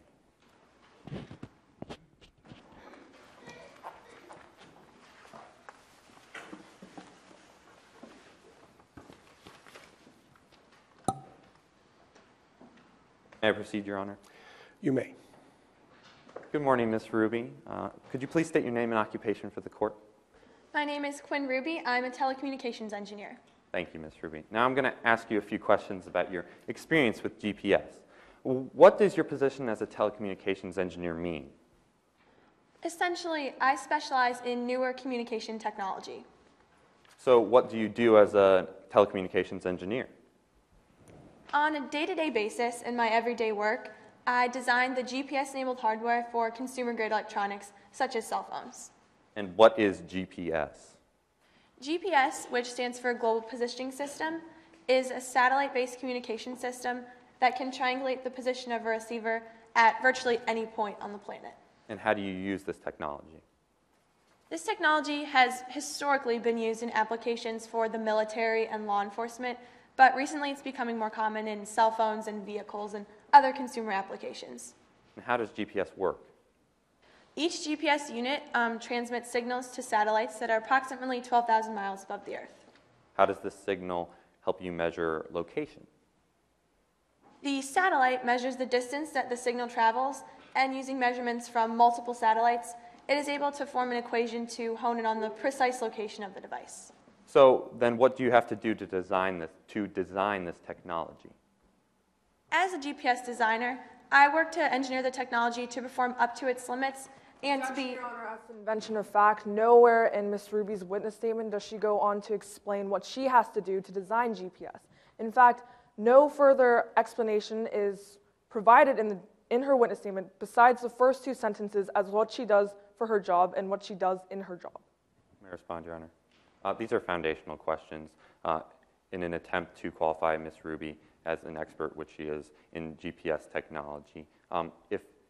If Your Honors want me to wait for this testimony until after she's qualified, I'd be happy to do so. All right, I'll sustain the objection this time, and you may re-inquire at the appropriate time. Thank you, Your Honor. Thank you, Your Honor. Now, what do you design it for?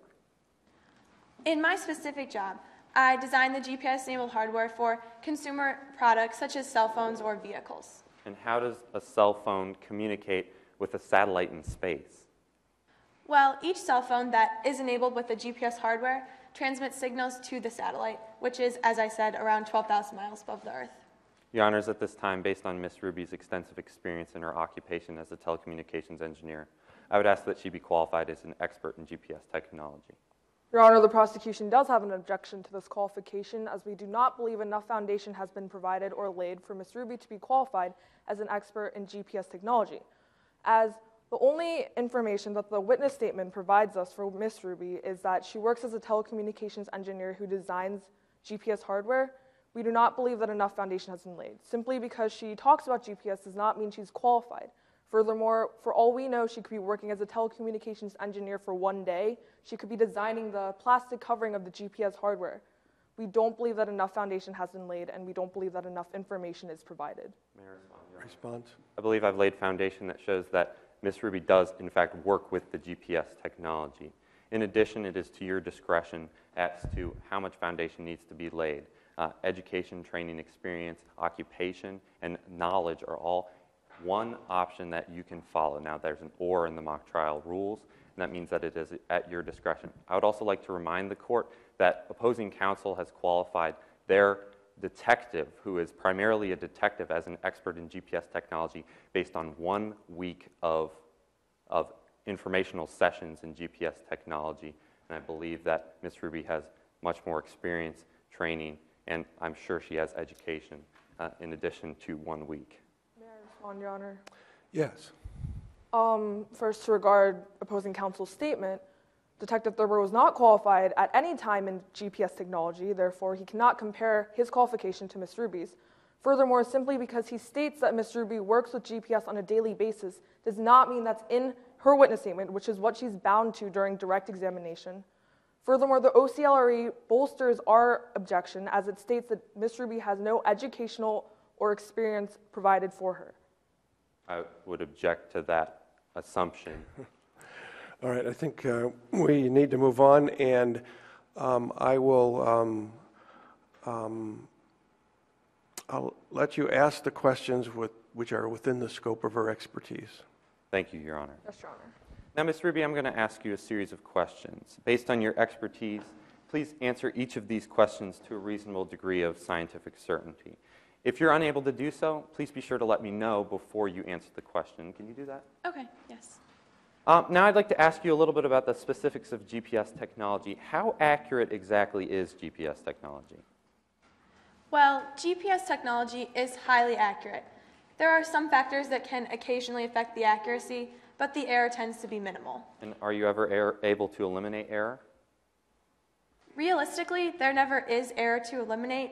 Given the high accuracy of the technology, we are usually able to have little to no error, and there's only rare instances where there is some error present. Your Honor, as to invention of fact, Ms. Ruby has stated now twice or 3 times that GPS is highly accurate, and we don't find that in the witness statement. She only states that it's fairly accurate. Therefore, this is not admissible. May I respond, Your Honor? Yes. She's testifying based on her expertise, which on direct examination under Rule 703, I believe it is, on expert testimony, she is allowed to testify based on her expertise regarding the accuracy and qualify her statement as necessary. May I respond, Your Honor? Even if she's testifying as to her expertise, she can't directly contradict what's in her witness statement. Yeah. She can't transcend the fact that she's said that GPS is fairly accurate more than once in her witness statement by now claiming in court that because she's an expert, it's highly accurate. I'm going to overrule the objection. One could conclude that the 2 terms might be synonymous. Yes, so Your Honor. you may proceed. Sorry, Ms. Ruby. Did you have a chance to finish answering the question? Yes, I did. All right, let's move on. Now, in your expert opinion, does this accuracy mean that a GPS location offers a user their precise location? The GPS data that is collected offers the user and an observer a precise location that can be used for things such as communication or other directional purposes. Thank you, Ms. Ruby. Now, I'd like to focus on how GPS technology is used in this case. Are you familiar with Storm Jackson's situation? I understand that Storm Jackson's cell phone records on June 25th and 26th are at issue today. And in your expert opinion, does location data such as Mr. Jackson's reveal anything? In my opinion, location data such as Mr. Jackson's would reveal the whereabouts of the phone for every minute that it was observed. Objection, Your Honor, as to lack of personal knowledge. Ms. Ruby has not seen Storm Jackson's GPS data, therefore she cannot testify as to her opinion on what it reveals. May I respond, Your Honor? Yes. I was asking Ms. Ruby a hypothetical question under her qualification as an expert witness. I believe my wording was such as Mr. Jackson's, which would imply any cell phone user's data. She's simply testifying as to generalizations of the location in regards to GPS data. You may rephrase the question. Thank you, Your Honor. Now, Ms. Ruby, I'm going to ask you this again. In your expert opinion, does the location data of a cell phone user reveal anything? Well, in my past experiences, location data that is highly accurate would reveal both to the user and an observer the whereabouts of the phone for every minute that it was observed. It would give the precise movements of the phone. And how is this possible? Given the high accuracy of GPS technology, I'm able to confidently say that the data that we are received from this data is highly accurate, and it reveals the device's location, not simply a general area or proximity. So does GPS technology work within buildings? Of course, the GPS data transmits constantly, regardless of whether or not you're in a building. So if a person carrying their cell phone entered a building, would it continue to transmit GPS data? Yes, of course. It doesn't stop transmitting just because you enter into a building.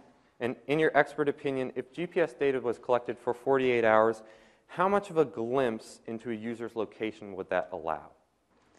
Well, I would have to disagree with your use of the term glimpse. I think this data would reveal the total whereabouts of the phone. It would give the observer a complete and total look into the movements of this phone during the entire time that they requested the information. Objection, Your Honor, this is an invention of fact. Regardless of whether she's making an expert opinion, there's nothing in her witness statement to support this claim. May I respond, Your Honor? She's testifying based on her specialized knowledge, which is in her statement. I posed to Ms. Ruby a hypothetical question. The question read, if somebody was tracked for 48 hours, how much of the location would that reveal? And her testimony was that it would reveal all the locations for that 48-hour period. May I and this is respond? well supported within her statement. May I respond, Your Honor? Please. Evidence Rule 702 testimony by experts states that this opinion testimony must be based on reliable scientific, technical, or other specialized information, and we don't believe that foundation has been laid for Ms. Ruby to make this claim. Is there, can you point to anything in her testimony that would support the response you gave to the question? I can. If I may explain her answer a bit, she is simply translating the fact that GPS offers the location to 48 hours. It's a simple deductive question. Now, under mock trial rule 70, I believe it's 705, I have given her information, underlying facts or data. This fact or data included the 48-hour period that I was asking about. So in this question, the only expertise that I'm actually asking her about is the fact that GPS can track a location. Now I'm asking her that if it was tracked for 48 hours, would it be tracked for the whole 48 hours? It's just a simple translation of facts contained in her statement. Regardless, may I respond, Your Honor? Yes. Regardless, none of the information in her witness statement directly supports this claim that GPS can track somebody for 48 hours total, that it's not just a glimpse into their life, and we don't believe that this testimony is admissible because of that. I'm going to sustain the objection. Thank you, Your Honor. You may proceed. Now, I'll ask you this question. Does GPS technology have a way to tell who is carrying the phone? No, the GPS technology simply says where the device is. Thank you, Ms. Ruby. No further questions, Your Honor.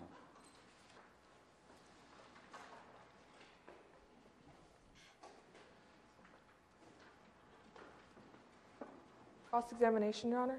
You may proceed. Good morning, Ms. Ruby. Good morning.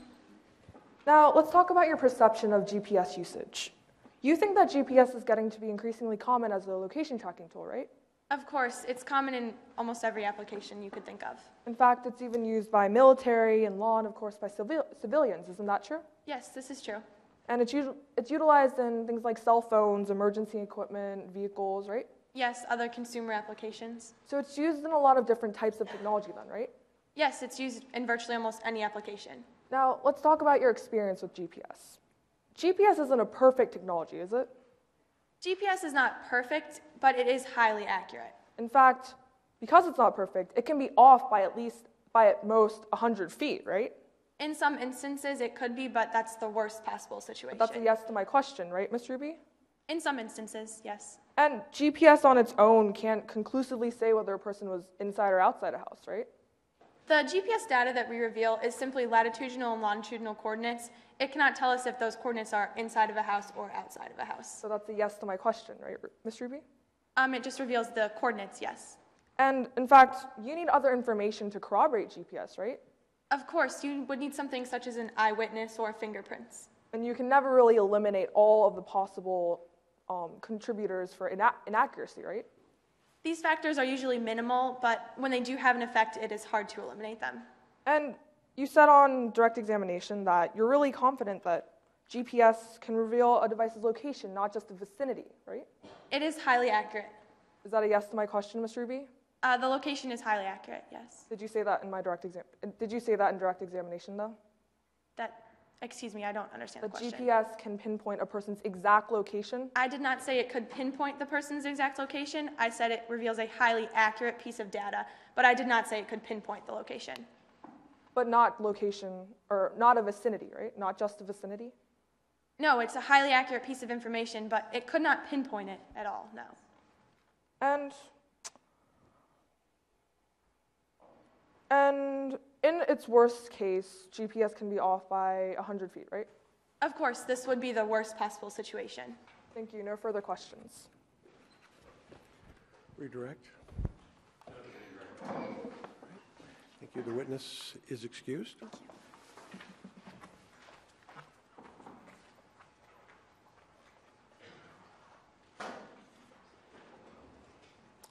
You may call your second witness. The defense calls Ms. Jaden Fitzgerald to the stand, Your Honor.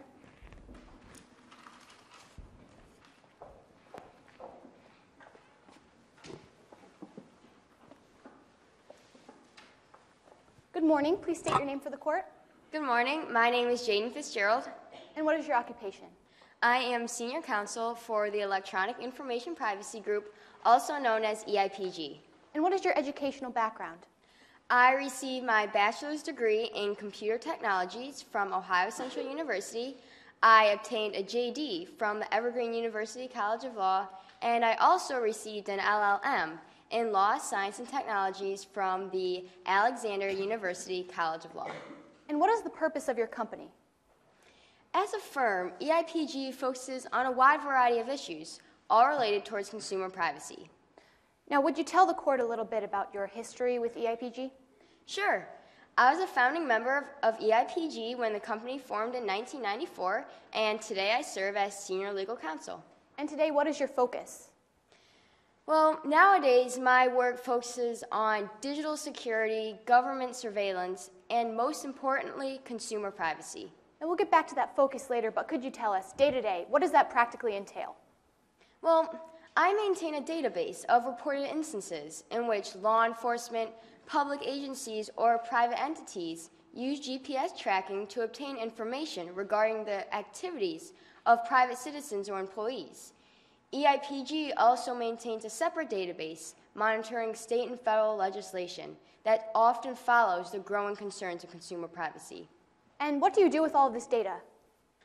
Well, all of this data is scientifically analyzed. By analyzing this data, EIPG can identify and evaluate the growing number of trends of electronic privacy. How does EIPG relate to the greater professional community? Well, Ms. Capers, much of EIPG's research is used to support scholarly publications, law enforcement training programs, and judicial training programs as well. EIPG's research is also used by private companies to help establish internal policies and procedures. Beyond that, Congress has sought our guidance on matters related towards consumer privacy. What is your involvement in this work with Congress, if you have any? Yes, I recently testified before the Senate Commerce Committee hearing on consumer privacy and protection in the mobile marketplace. Now, Ms. Fitzgerald, I'd like to discuss the data and research that your company has compiled. Now, can we agree that your further testimony will reflect your scientific knowledge to a reasonable degree of technical certainty? Yes, we can. Now, what is the data that you've encountered shown about the sophistication of GPS devices? Well, GPS technology continues to grow ever more sophisticated. As demonstrated by EIPG's research, the ability of GPS to be able to track an individual's every movement 24 hours a day, 7 days a week, raises substantial privacy issues for concerned consumers. As to hearsay, this research conducted by AIPG is an out-of-court statement used to prove the truth of the matter asserted. May I respond, Your Honor? Please. I believe this information is the pinnacle of hearsay exception 803 subsection 6, as it is a regularly recorded record of business activity. According to Rule 803 subsection 6, in order to testify as to this, the witness must have specialized technical knowledge and be relying upon the technical information. I've laid a sufficient foundation to show that Ms. Fitzgerald does interact with this data on a daily basis. She has regular interaction with it, as demonstrated by her use of the database, her input to the database, and being called upon by Congress. And as 803 subsection 6 does specifically state that technical information can be discussed as not hearsay, I do believe that this further testimony falls under 803 subsection 6. May I respond, Your Honor? Yes. In order to meet the hearsay requirement 803.6, there are 6 requirements. It must be a memorandum report, record or data compilation of events or conditions made at or near the time by a person with knowledge, if kept in the course of regularly conducted business activity, and if it is the regular conduct of that business to conduct such a memorandum report, record or data compilation, Your Honor. You have not heard who conducts this research about the concerns of cell phone users. Ms. Fitzgerald only testified that she maintains a database of instances where law enforcement uses GPS, not the privacy concerns related to it. And furthermore, we have no idea when this record was made, if it was made at or near the time. And furthermore, we don't know if it was kept regularly in the regular course of business conduct, as Ms.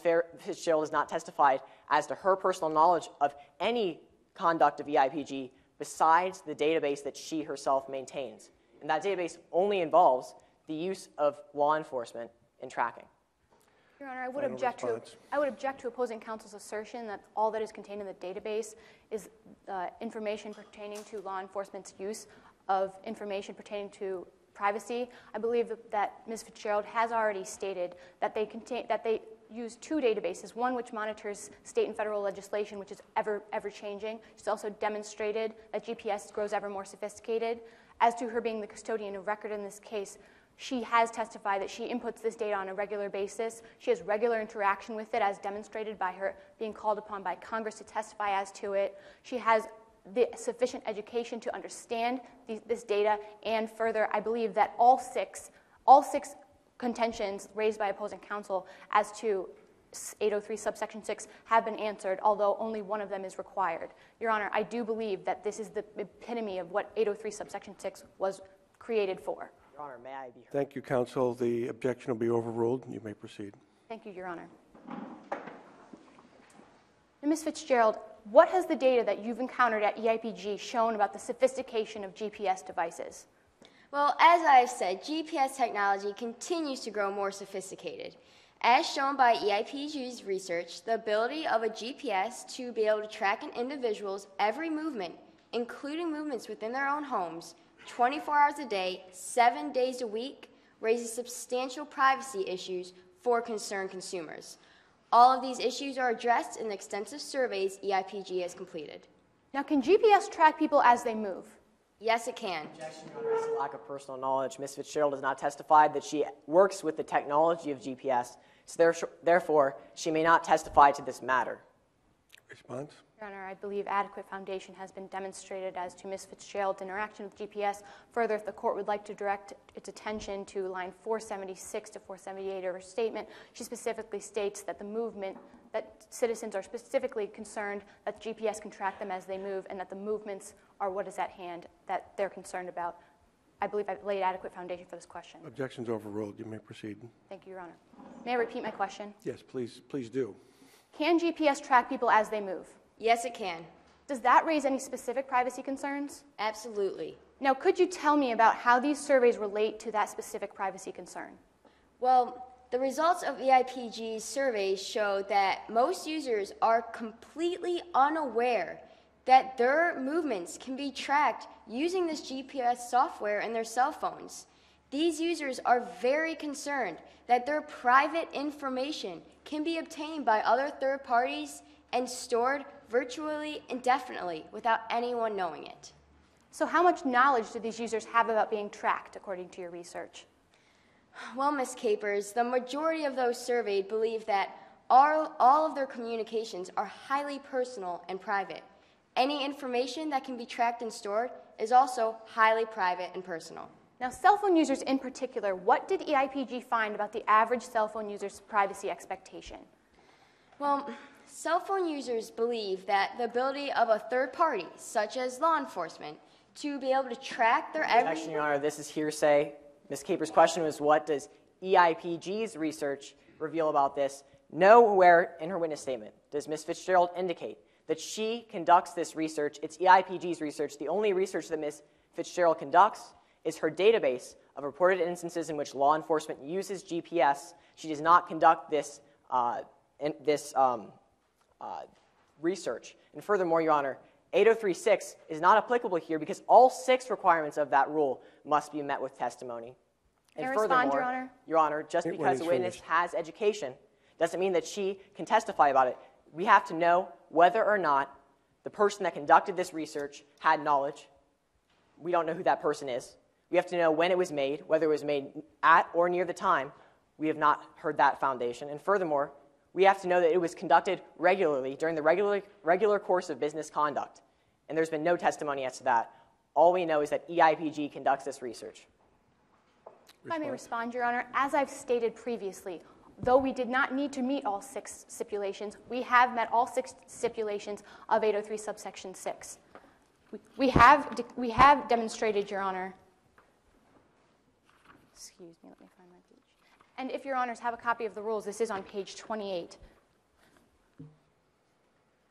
Rule 803, subsection 6, records of regularly conducted activity. Now, a memorandum, report, record, or data compilation in any form of acts, events, or conditions made at or near the time by or from information transmitted by a person with knowledge, if kept in the course of a regularly conducted business activity, and if it was the regular practice of that business activity to make the memorandum, report, record, or data compilation, all as shown by testimony. Your Honor, again, I believe you've already ruled on this matter. As I've stated, I believe that this testimony does fall under 803 subsection 6. Yes, we'll be consistent here, and the objection will be overruled. May I re-ask my question, Your Honor? I forget what it was, so please do. Thank you. Ms. Fitzgerald, now cell phone users in particular, what did EIPG find about the average cell phone user's privacy expectation? Yes, it should be noted, our surveys found that cell phone users believe that the ability of a third party, such as law enforcement, to be able to track and store their everyday movements without the user's knowledge and consent is a complete invasion of privacy. Now, you used the words knowledge and consent just now, but could you clarify, how does that relate to information sharing? What's the importance? Yes, well, those surveyed expect the service provider to consider their data and information highly confidential. They paid for the service and the phone, and therefore they do not expect the service provider to give out its client's information. If the provider wishes to give out its client's information, then those clients expect to be informed before that happens. Any additional observations based on EIPG research? Yes, Ms. Capers. It should be noted that cell phone users in particular require both knowledge and consent in order to feel comfortable with their data being given to others. Otherwise, in their eyes, a complete invasion of privacy has occurred. Thank you. No further questions at this time, Your Honor. Right. May I cross-examine? Yes, Your Honor.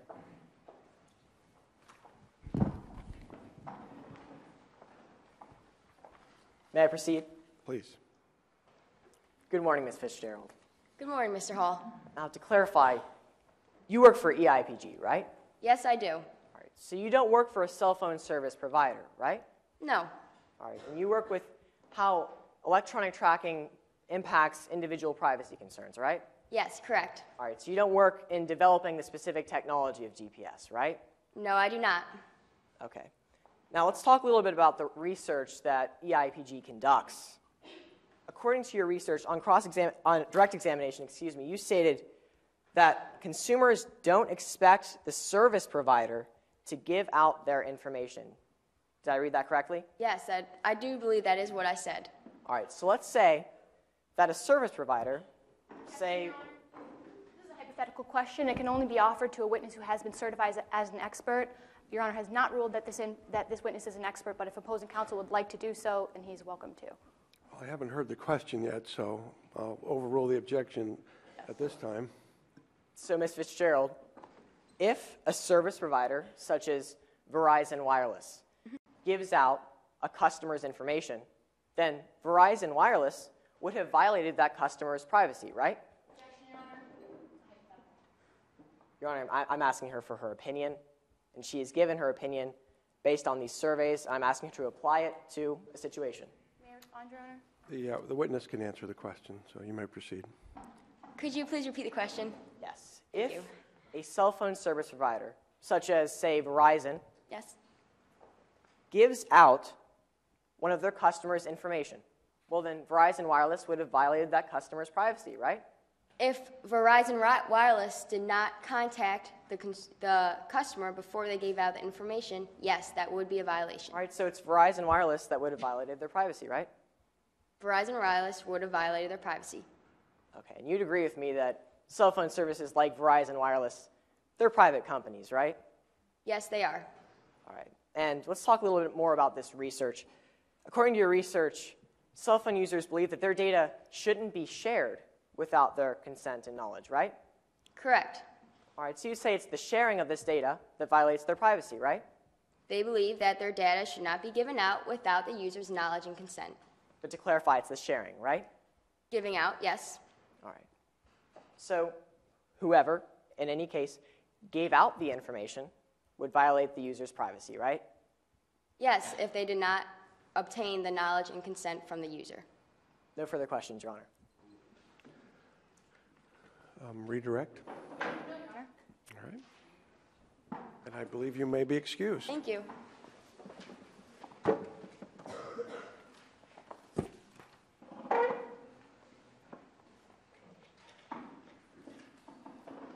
Honor, we have no further witnesses, and the defense rests pending the admission of the exhibits.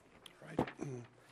At this time, we would request the customary 2 minutes to compile our arguments, if that's all right with Your Honor. All right. The exhibits will be admitted, and you have 2 minutes to collect your thoughts here before we have closing arguments. Thank you.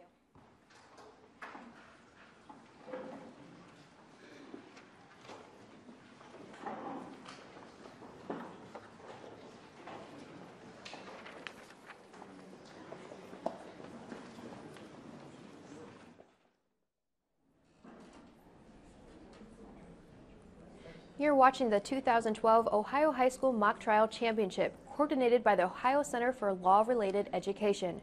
We're coming to you from the State House in downtown Columbus.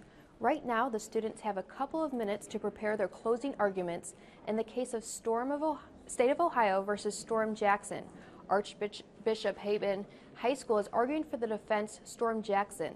Their case is that using GPS data collected from a cell phone is in violation of a citizen's Fourth Amendment rights related to search and seizure.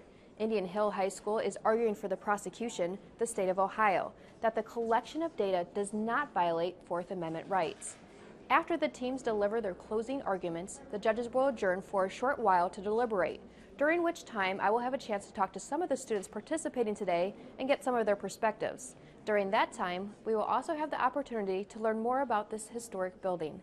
When the judges are finished deliberating, they will come back to the room, give comments, and then announce the winning team. But first, we'll go back to the floor to hear the closing arguments.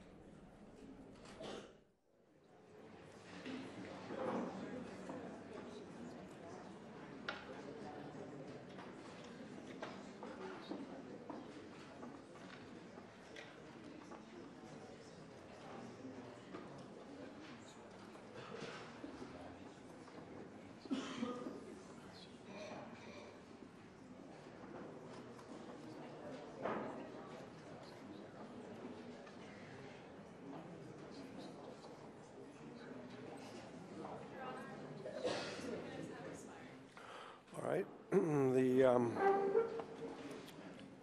court is back in session, and we're ready for closing arguments. And the prosecution may proceed if you're ready.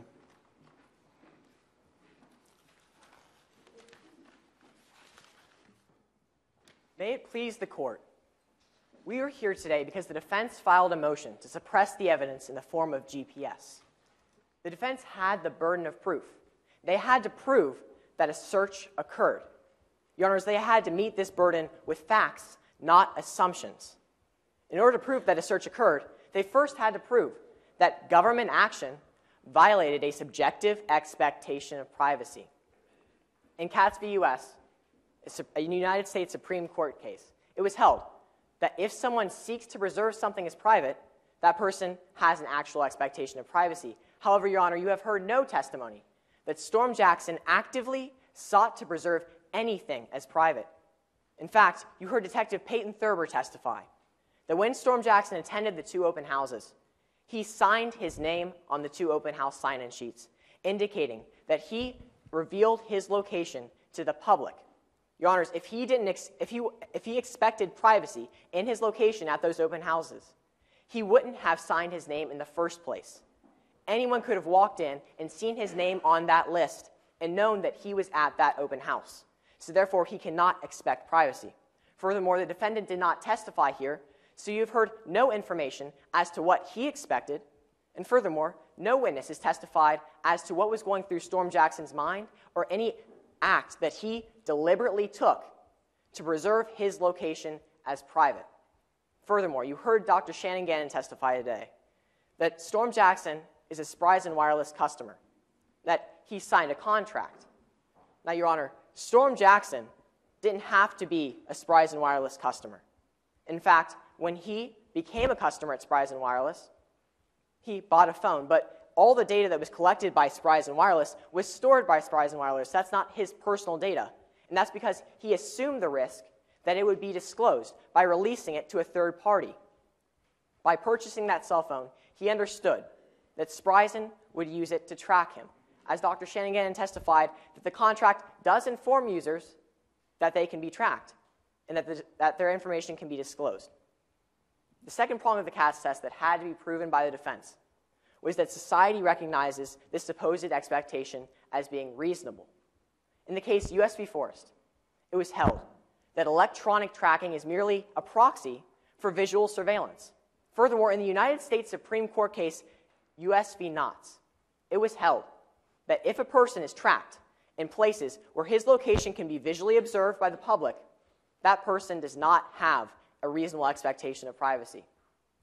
Therefore, Your Honors, in order to meet this prong of the Katz test, the defense had to prove that Storm Jackson was tracked inside of a private residence where his location could not be visually observed by the public. However, Your Honor, you have not heard any testimony that Storm Jackson was inside of a private residence where no one could have walked in and seen his location, and while he was in that private residence, that he accessed his cell phone. You heard Dr. Shannon Gannon testify that in order for GPS to track someone, their phone has to make contact with a cell tower. Now, in his opening statement, Mr. Lynch said that GPS tracks Storm Jackson every second of every day for all 48 hours. However, Your Honor, you have heard no testimony as to when Storm Jackson used his cell phone, let alone if his cell phone was on his person. In order for his cell phone to track Storm Jackson, he would have to have it in his pocket, in his hand, and he'd have to be using it, or someone would have to be calling him. Therefore, Your Honors, the only 4 instances of tracking that this court is aware of from the evidence are the 4 instances that Detective Thurber testified to. He testified that the GPS placed Storm Jackson in 2 open houses.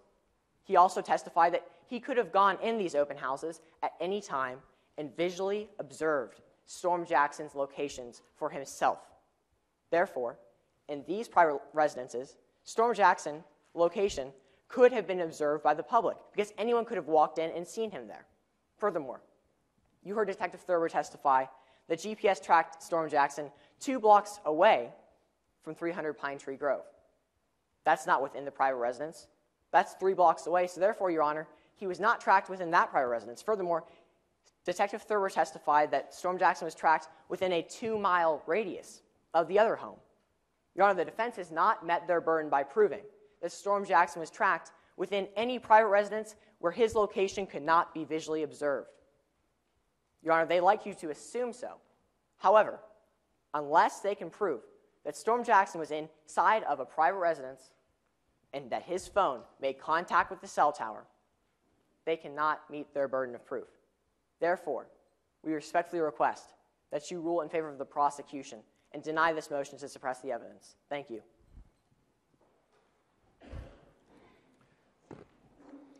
Counsel for the defendant, you may proceed. Thank you, Your Honor.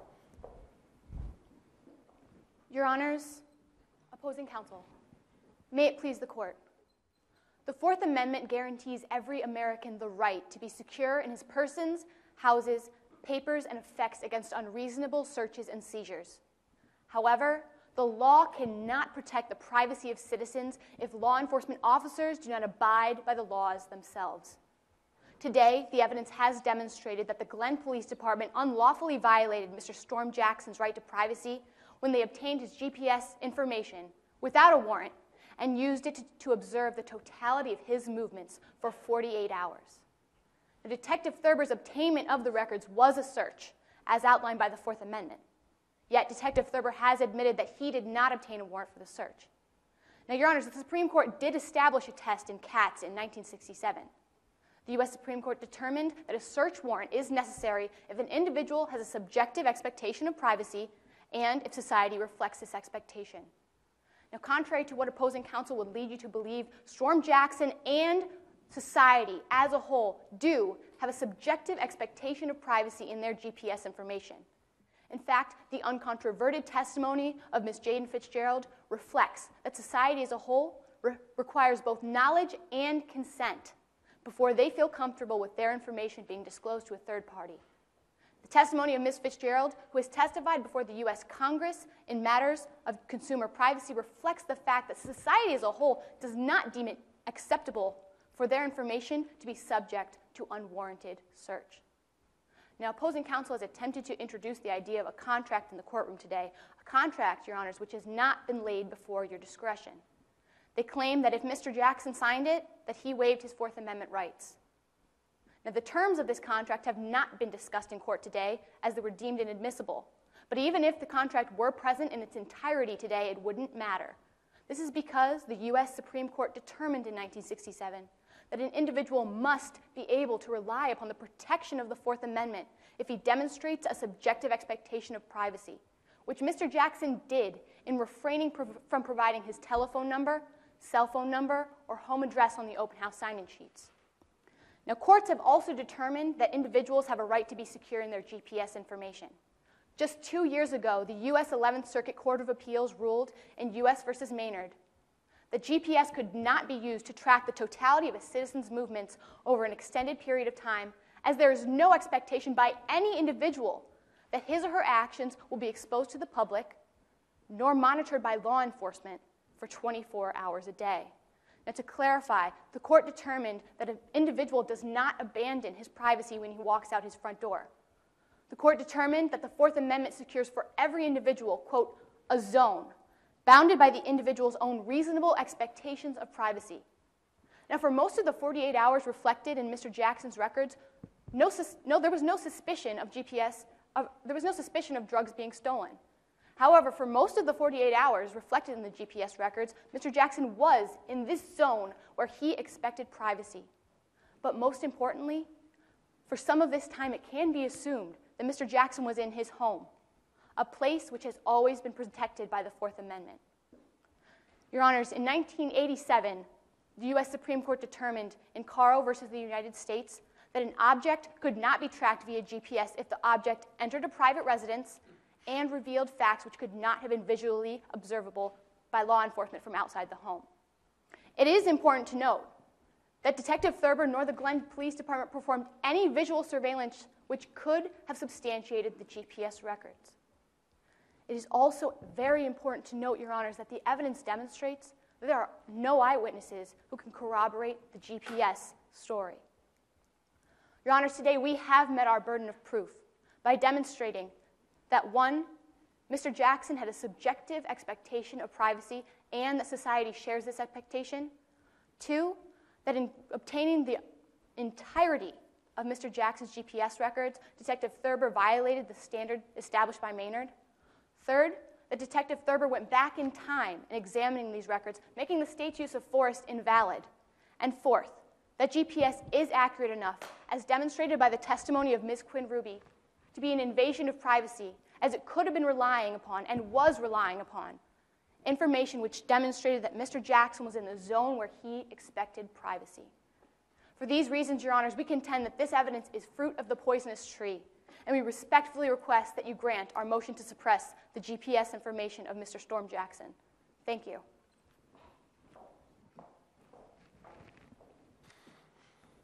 Do you have a rebuttal argument? You may proceed.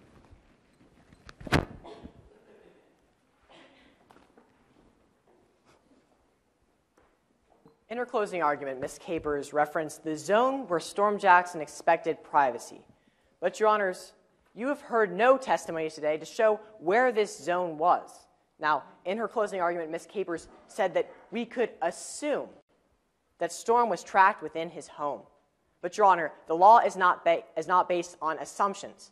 The defense has to meet their burden of proof with facts, and you have heard no such fact that Storm Jackson was ever tracked in a private residence where his location could not be observed by the public.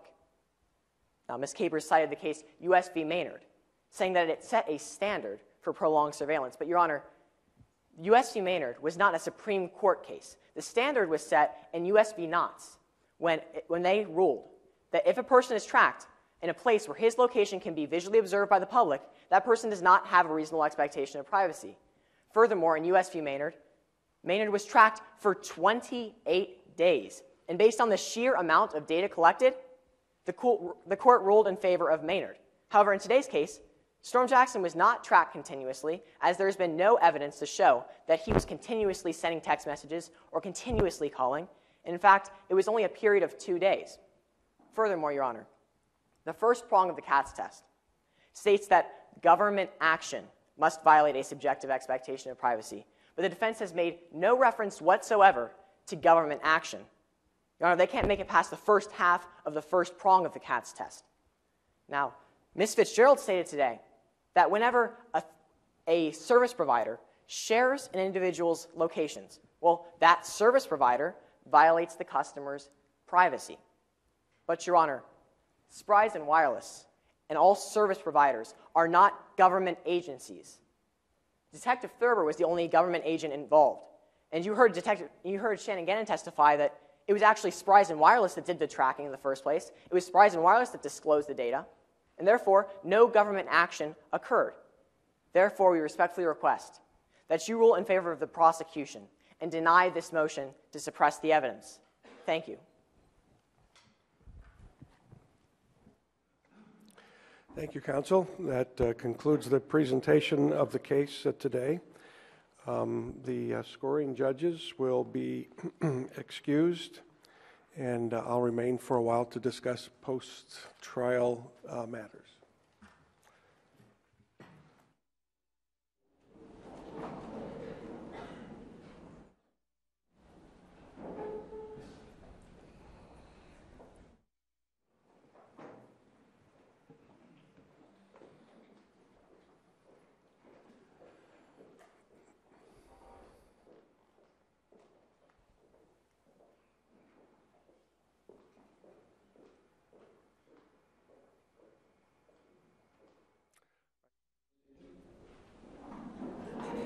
Once again, you're watching the Ohio Channel and the 2012 Ohio High School Mock Trial Championship.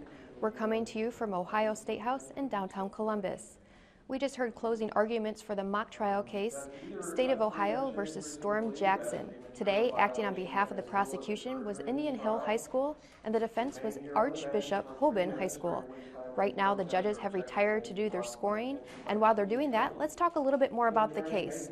This year's case involves the Fourth Amendment to the United States Constitution, which protects against unreasonable searches and seizures. The question in this case, State of Ohio versus Storm Jackson, is whether using GPS data collected from a cell phone violates this amendment in regard to unreasonable searches and seizures. Once again, I have with me Lisa Eshelman with the case committee to help explain what we've been watching. Wow, this has been pretty amazing to watch this case right here. It is. Every single year when we come back, I'm always amazed at how these students have the mastery that we talked about earlier, not only of the facts and the law, but also of trial procedure. It's just exciting and so much fun. Now, what was your reaction to their performance today? Did it go as expected? Actually, it really did. I'm always surprised at they pick up on things. Students find facts that are important. That when we're writing the problem, 6 months ago, we're not quite certain how those facts will actually play into it. But today, it was just amazing to watch. And as you watched the case today, did the students make the arguments that you thought they were going to when you were putting this case together? Oh, I believe so, and that's also the fun of it, that you actually get to see that what we think is going to happen happens, and it also just demonstrates the mastery that these students have of the legal arguments that are applicable here. And it seems like the kids had to be quick on their feet, coming up with objections and things like that. Is that pretty typical, or were you surprised by any of that? It is very typical, but it also demonstrates the mastery of oral advocacy.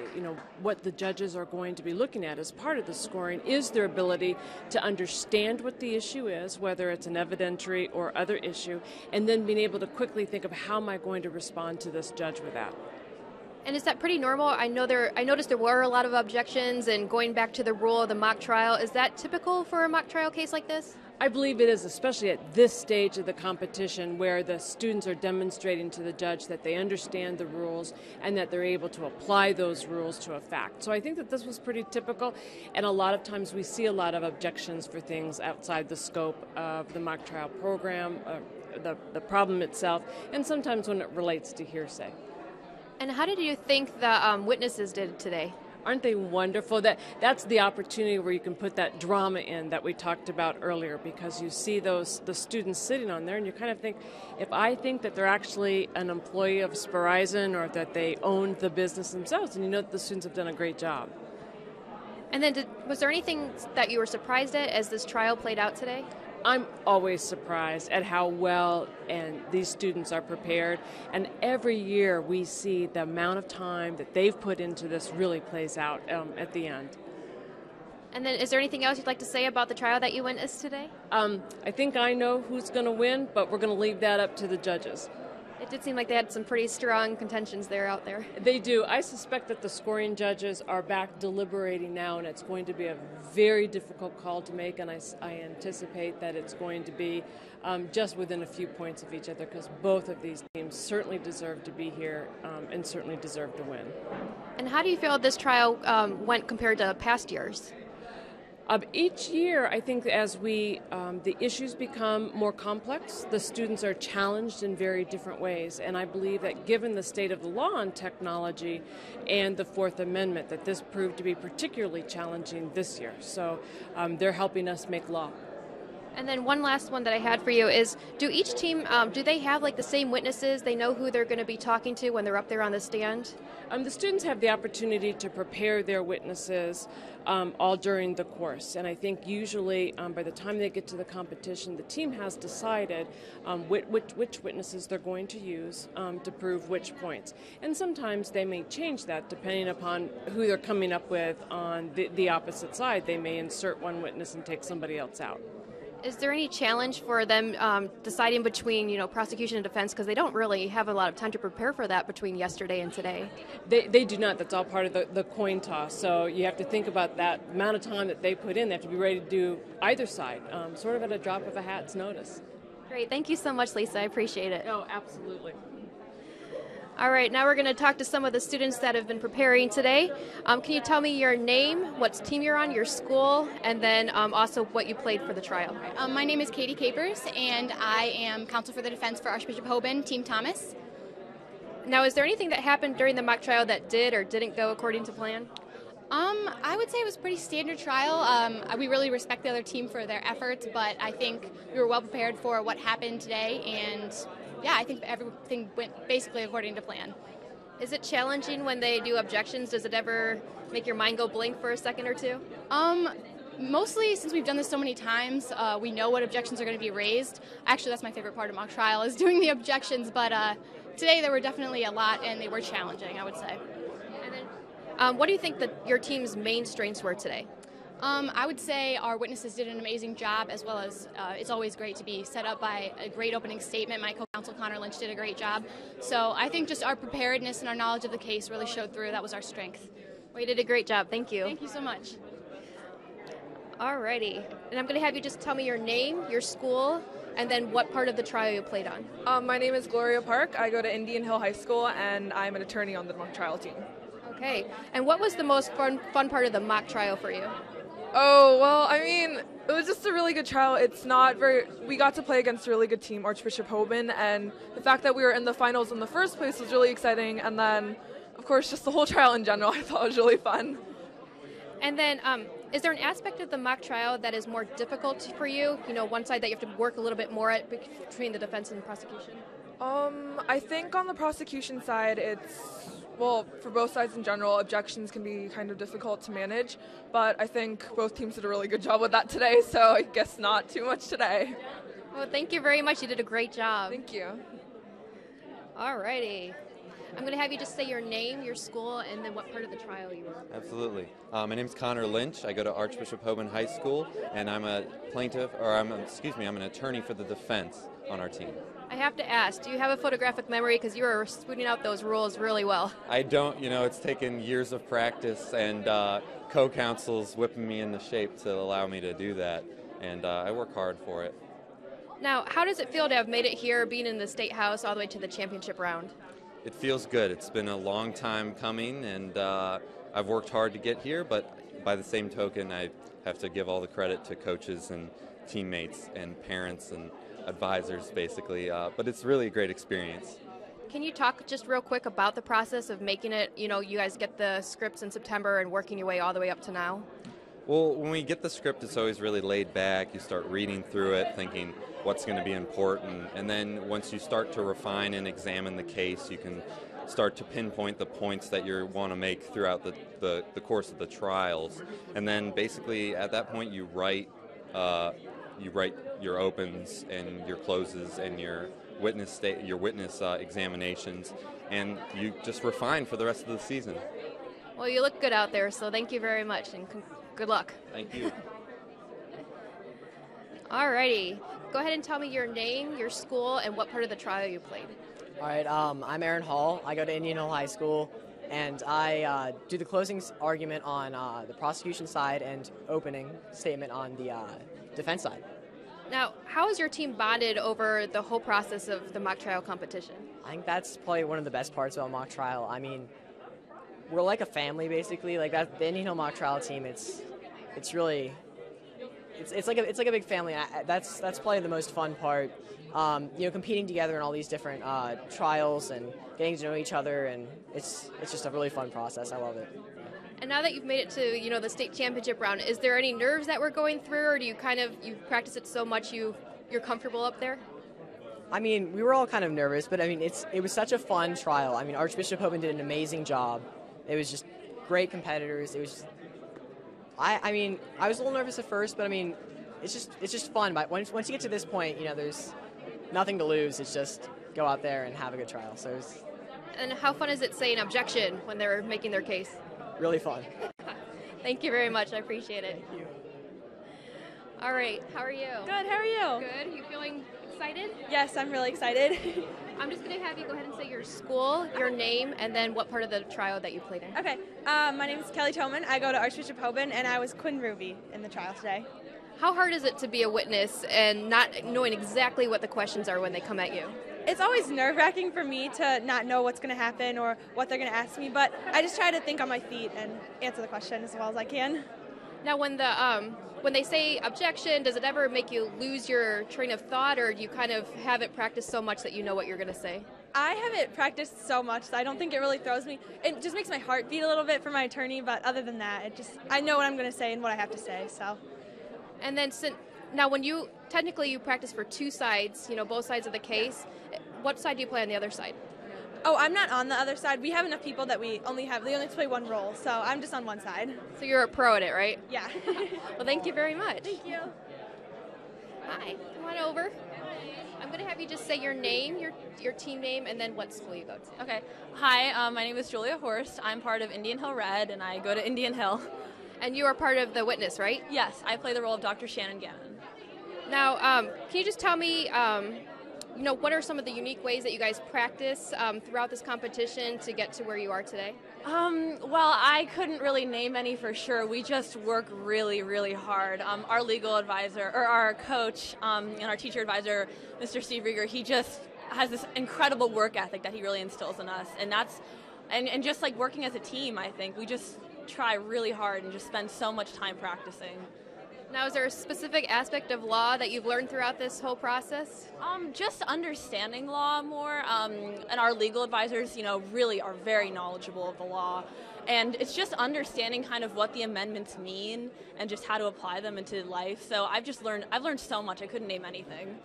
All right, thank you very much and good luck. Okay, thank you. Hi. I'm just going to have you go ahead and say your name, your school name, and then what part of the trial you were a part of. Okay. My name is Katie Frigo, and I go to Archbishop Hoban, and I'm a witness for the defense. Now, what made you want to participate in the mock trial this year? Well, I mean, my brother did mock trial, and so I kind of just decided to do it last year, and I just decided I had a really fun time, so I wanted to come back.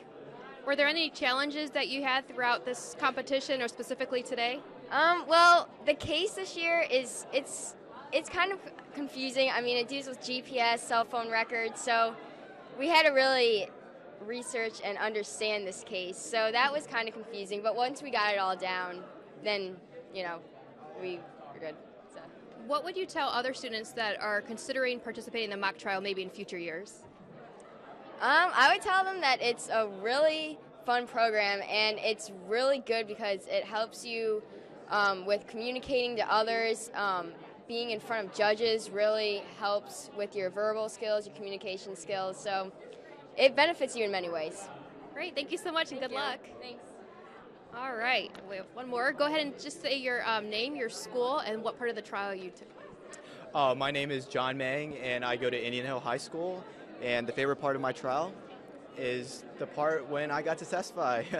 But actually, everyone did an amazing job. Archbishop Hoban was by far a very tough opponent, the hardest trial I have ever been in. So it was an amazing trial, fun trial at the same time, and it was just a great experience at it in general. Now, what made you want to be part of the witness? Is that something you got to choose to do? Well, yeah, actually, we had tryouts in the beginning of the year, and I just felt that, as a witness, you had a lot of variety. Of course, the attorneys, they have a lot to do, but the witnesses, they get to be in character, and I enjoy pretending I'm someone else. In this case, I'm a detective, so it was a lot of fun. Now, how much of this is memorizing and thinking, or how much is it like thinking off your feet? I think there's a little mix of both. On one hand, you do need to memorize your statement, memorize what your attorney is going to ask you, but at the same time on cross-examination, the other attorney is going to be asking you a lot of questions you never heard before, so there's no way you can memorize just all the possibilities, so you would have to think off your feet. Now, do you ever slip something in to try to trip the other side? Absolutely, but I didn't do it this trial because there's no way I can get it in with amazing attorneys of Archbishop Hoban. But yes, for the most part, as witnesses, you try to slip some things in to help your side and hurt their side. And then regardless of, what your team argued today, how do you personally feel about the issue of the case in using cell phone GPS? Well, personally, I feel like I do think that Storm Jackson is guilty, and if you look at it, he probably stole the drugs. But overall, yeah, I believe that the government, they can use this kind of technology, especially in our world when technology is progressing and law enforcement has to catch up. So I do feel that I'm leaning more towards the prosecution side. Yeah, it's good for either side because you get the 30 feet and trying to determine, if that's enough space to determine if that's, he actually did steal those drugs. Right, absolutely. I mean, this trial is amazing, and this case is amazing because it's very balanced. There's no one side that has an upper edge over the other, and I think that the prosecution has their strong points, and the defense has theirs, and I think they just cancel each other out, and it just depends how you argue it. And then where do you see yourself in the future? Is this something that you might want to take on past when you get to college, be a lawyer or anything like that? Well, I was actually thinking about it. When I was a little kid, I used to either want to be a lawyer or a doctor, but I think I'm leaning more towards business. But I think that mock trial is a great program, and no matter where you want to be in your future, the skills you learn from mock trial will help you no matter where you go. Thank you very much, and good luck. Thank you. As you know, the room we're in right now is the hearing room for the Ohio Senate. The Senate building is connected to the Ohio State House through the atrium, which was constructed in the 1990s. And these three buildings comprise Capitol Square. Since we're coming to you from such a historic location, let's get some more information about these buildings. The Ohio Channel's coverage of the 2012 Ohio High School Mock Trial Championship will resume in just a few minutes.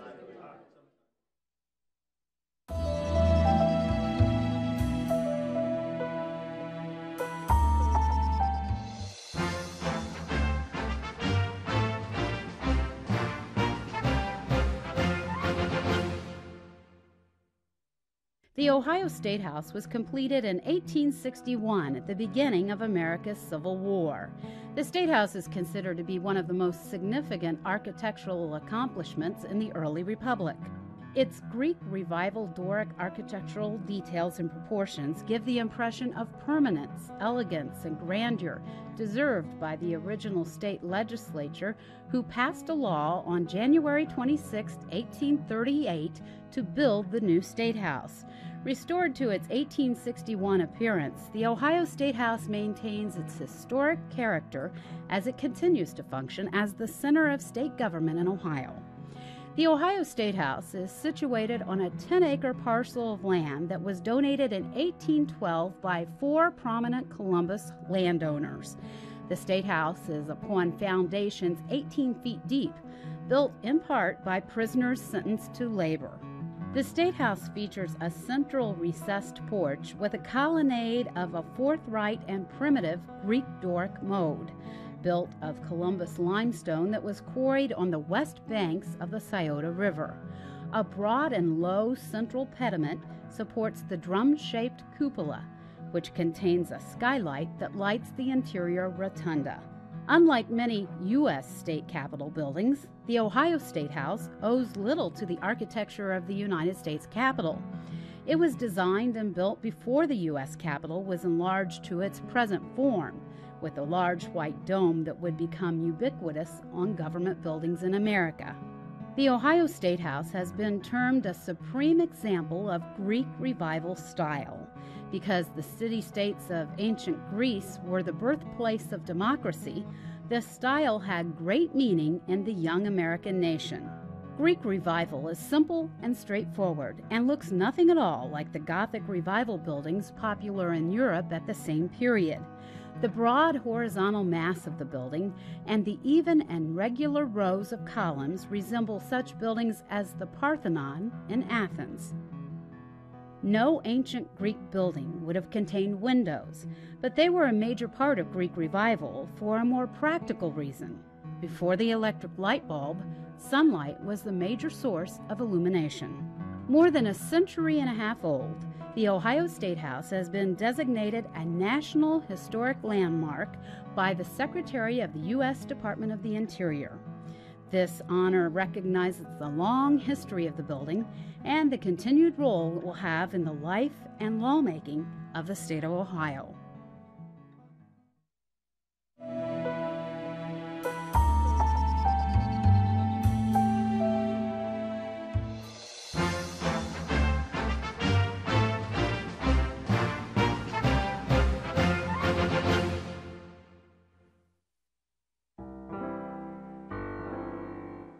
Surrounded by brilliantly white marble, you're standing in one of the most impressive spaces in the Capitol Square complex.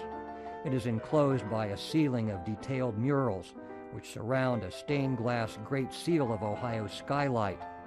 Before the massive renovations during the 1990s, it was not known that there was a skylight in this space because it had been covered from the inside and outside with pieces of plywood. Restorers speculate that the skylight had been covered because it was in such a state of disrepair that it leaked and might possibly fall out. It has since been repaired and secured.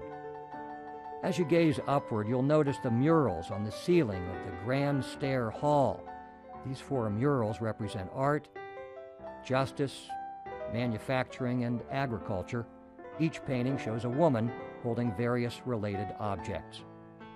Also used for decoration in the Senate building is gold and aluminum leafing. Although the gold leafing appears to be quite prevalent, there are only slightly more than 3 ounces of gold in the building. Today, the Senate building is home to 31 of Ohio's 33 senators. The Senate President and Senate Minority Leader both have offices in the State House. I hope you enjoyed that virtual tour. You can find many more State House tour videos at ohiochannel.org and on iTunes by searching for Capital Ohio. We have a few more students here to talk to us about their experience this morning. I'm going to have you just say your name, your school, and then what part of the team that participated that you were in. Sure. My name is Kristen Brennan, and I'm a senior at Archbishop Hoban High School. I was on the prosecution side of the case, so I did not actually participate today, but we had a few trials earlier this weekend. Now, how did you think your team did from kind of behind the scenes looking at them? Right. It's always nerve-wracking to be behind the scenes and not actually participating, but I thought they did fantastic. It was by far their best performance, so I was very happy with how they did. And is it, is it hard, not hard, but I guess going from behind the scenes, seeing how they did, was the competition pretty hard for you to notice or anything like that? Well, yes, last year actually I participated in the competition, so it's a very big difference to go from participating and then watching. But the other side threw a couple of curveballs to our team, but I think they handled them well. So, yeah, there were a few difficulties, but I think we managed to handle them. And then how hard is it for your team to have that quick turnaround from, knowing yesterday that you guys made it to the championship round and then making it to today? It's definitely nerve-wracking. Last night was, a lot of last-minute preparations, but we were excited. We knew we were well prepared, so we just went out and did our best. And then how much time do you guys prepare last night to get ready for today? Last night we didn't want to overdo it, but we spent probably a couple of hours going over last-minute changes we wanted to make, and we considered things that had come up in previous trials this weekend, and so we tried to incorporate all of what we had faced in the past with what we could do today. And how did you think the witnesses did observing them? I thought the witnesses did very well on both sides of the case. They were very knowledgeable about their facts, and I thought they performed in their characters very well. And then just how would you compare the performance from last year when you guys did win to this year? They were similar in that both teams were very respectful to each other, which is such a nice change from previous competitions or previous trials. Sometimes in the earlier trials of the competition, you've got a lot of argumentative lawyers, and it's a little more difficult to deal with. And I thought both sides were very respectful towards one another, and it made it very enjoyable. And did you think that overall the objections that they had were at the appropriate places, or did it throw off any of your teammates? I thought that the objections that were made we were well prepared for. Of course, there's always one or two that we're not expecting, but it was a relief that we were prepared. We had faced some of the similar objections in the past, so we were well prepared to face them today. All right, thank you very much. All right, we have another student. Go ahead and just tell me your name, your school, and what part of the trial that you participated in. My name is Ryan Kupchak. I'm a sophomore at Archbishop Hoban. I am a bailiff on the defense side, and Shannon Gannon, a witness on the prosecution. So what do you do as a bailiff? What is that? I'm the timekeeper. I hold up the time cards and make sure that everyone stays under time. As of today, was everyone on time that you noticed? For the most part. At the close and the rebuttal, there was a little bit over, a couple seconds. It wasn't a huge deal. Now, how hard is it to prepare for one side compared to another, since you don't know really until the night before? It was a little nerve-wracking. I felt well prepared. We didn't really have any changes to my witness testimony, but we had to obviously prepare everybody, and then we got here today and they drew the other side. So it was a little disappointing that we spent so much time on it, but it was worth it. What's it like making it to the championship round? It was really impressive. I mean, I was on the freshman team last year, and we were knocked out in a district competition. So I was really surprised to make it on this team this year and make it all the way to the final. It was a great experience. And what made you want to participate in the mock trial? Well, one of my friends actually was mock trial in grade school. He did that competition, and they went pretty far in the States, I think. And he convinced me then to take it up in high school and go on with the competition here, and it's great. Are you going to be participating in this in the next couple of years? Oh, yes, definitely. And then what are your goals for after high school? Is this something do you want to be a lawyer when you're in college, or you're still deciding? I'm still deciding. I've considered it. It's definitely an option. Always keep your options open, I guess. And just one last one for you. How do you think the, like going in front of 5 judges, is that pretty nerve-wracking? I feel like it would be. I didn't actually testify today, so I can't say for certain, but it would definitely be different because, with 3 judges, you can focus on each one more, but I feel with 5 judges, you have to spread your attention, but I think it's the same concept. It's just a little more attention. You have to focus on each judge. Well, thank you very much, and good luck to your team. Thank you. The judges will be entering the room soon, so let's go back to the main floor.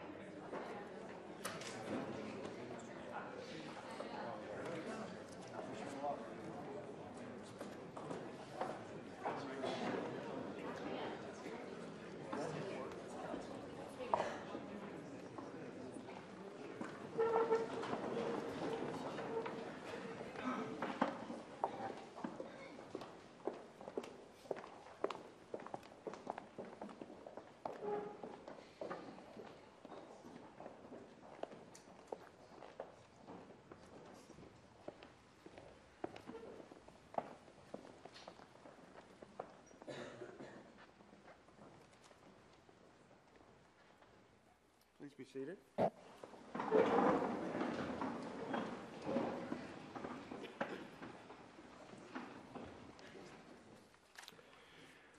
Well, we're going to keep you sitting on pins and needles just a little bit here yet, but before the announcement of the winners, my colleagues and I would like to offer a few comments, and so we're going to start with Representative Slaby on my right.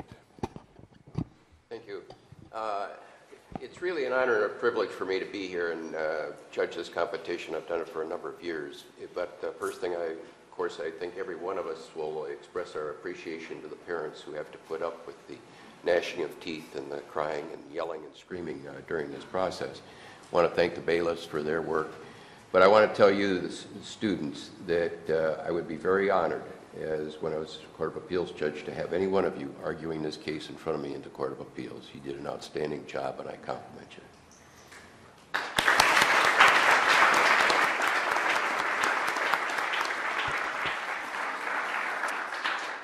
And I would also like to echo your comments in terms of the privilege it is to be here to see the hard work that has taken place by these young students and the commitment of the parents and the advisors across the state of Ohio to get you here.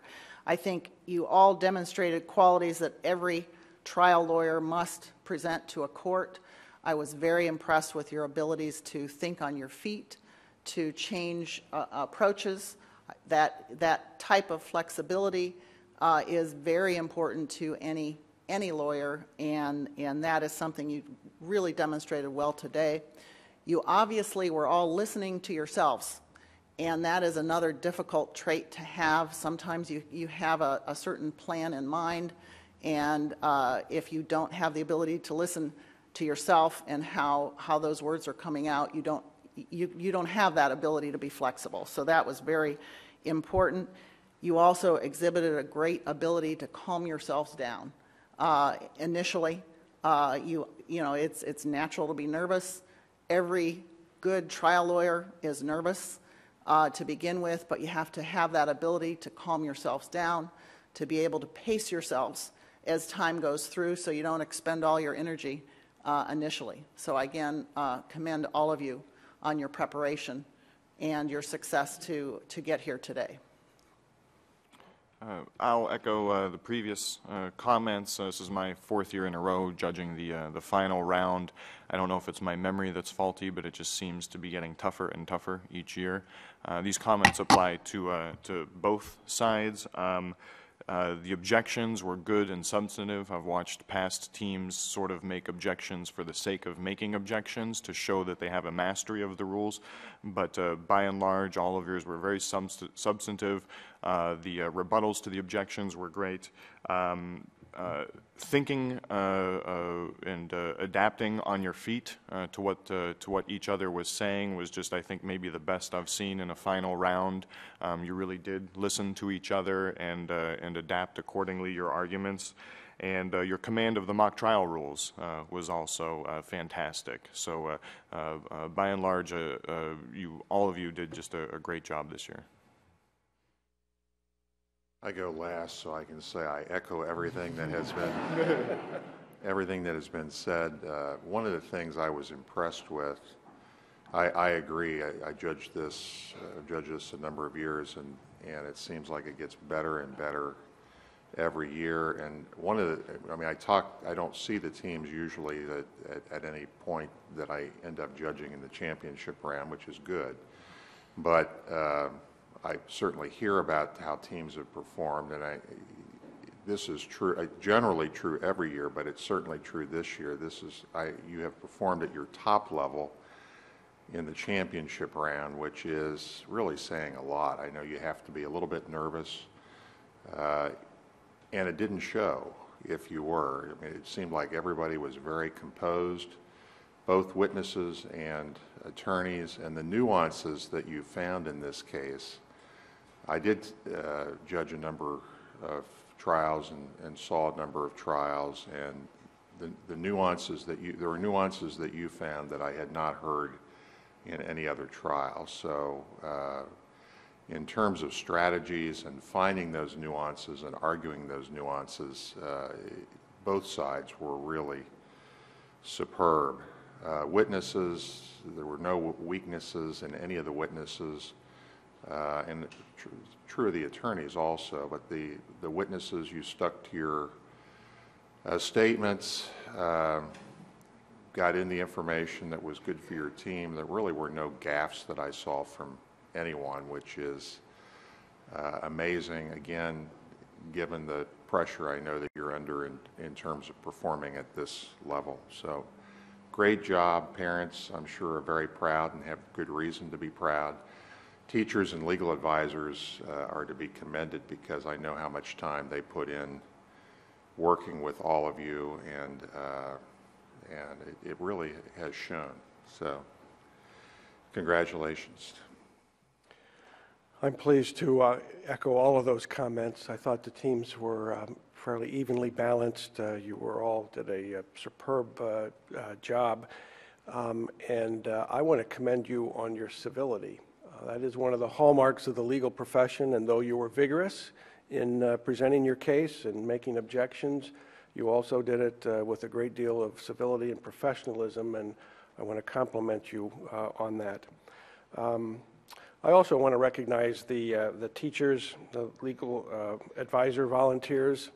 It does take a lot of time, and because you have committed that time to these students, they have received an extraordinary education in our legal system, which will be very important as citizens and as they either enter the legal profession or as they're engaged citizens, knowing about it and perhaps serving on a jury or another career. And finally, the students' parents and your families.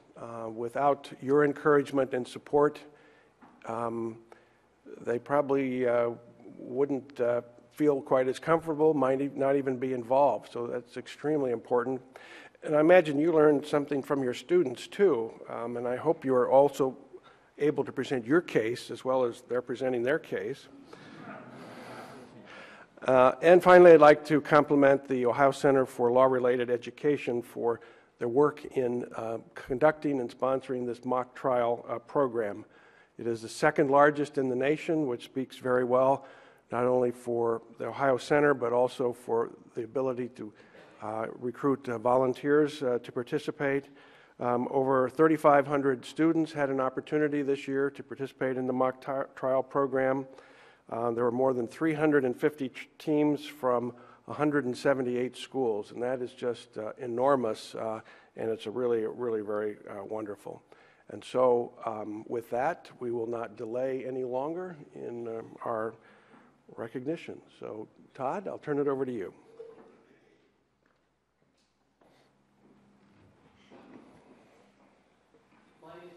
I'm Mock Trial Program Coordinator with the Ohio Center for Law-Related Education. We're going to begin the presentation of awards here in a moment. Before I do so, I'd like to congratulate both teams on a great season. I know it took a lot of hard work to get here thus far.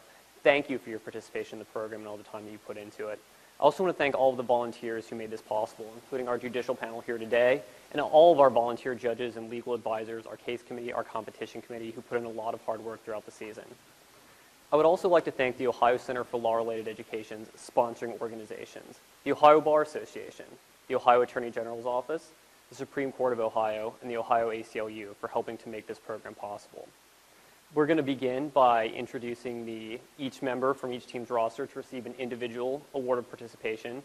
To do that, I'd first like to invite Justice Cupp to please come down and join me to help in presenting the awards.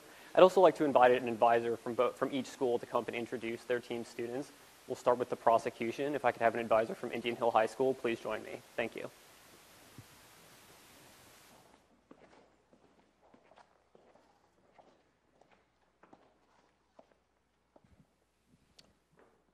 Okay, well, let me go ahead and, I don't think I really need this.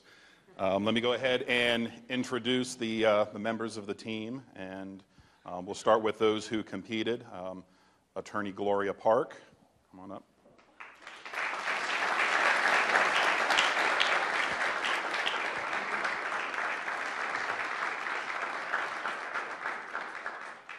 Attorney Aaron Hall.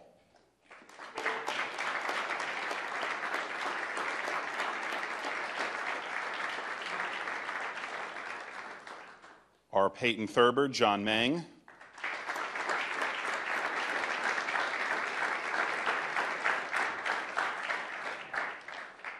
Our Shannon Gannon, Julia Horst.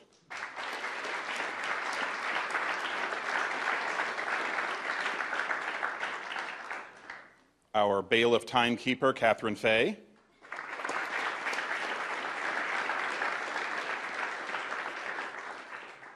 Attorney on the other side of the case, Lauren Schwab.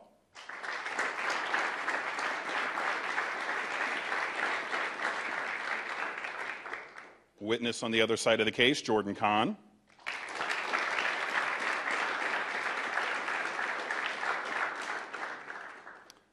Our legal advisors, one of whom is a former student of mine and actually appeared in the finals herself 10 years ago today, Sean Evans.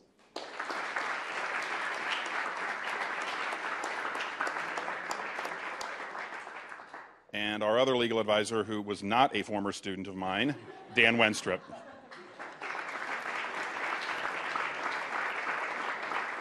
All right, buddy.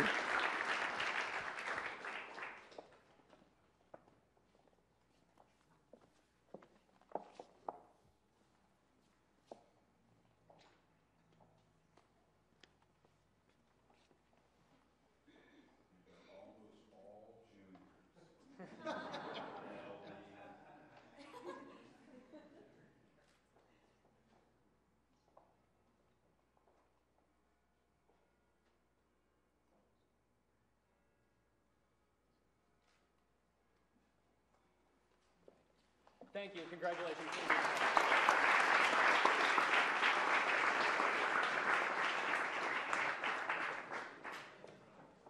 I'd now like to invite an advisor from Archbishop Hoban to come up and also introduce his participating students to all be recognized.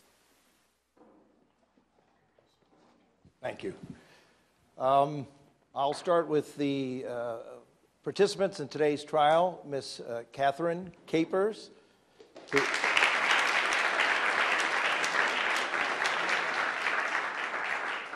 Mr. Connor Lynch, the other attorney today.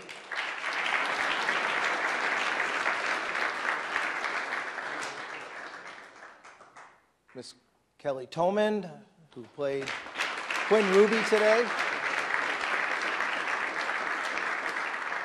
Katie Frigo, who played Jaden Fitzgerald today. Ryan Kupchik, who is our timekeeper, as well as our witness Shannon Gannon on the other side. Abby Dankoff, one of our attorneys on the other side.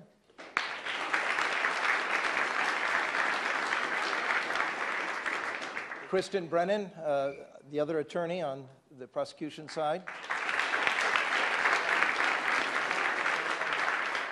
Anna Heradas, who was our Detective Thurber. And we have a number of legal advisors. If I could have Mr. Mark Frazier, Pete Cahoon, and Sam Prokop, and Mr. Kevin Hillary from Hoban High School, the team representative.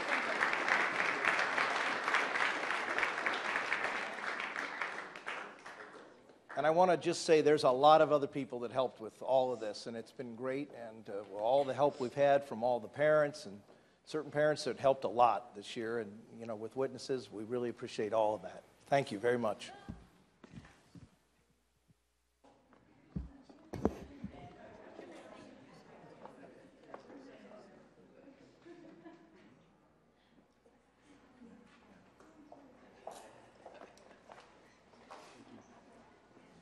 Congratulations to Archbishop Hoban on the great.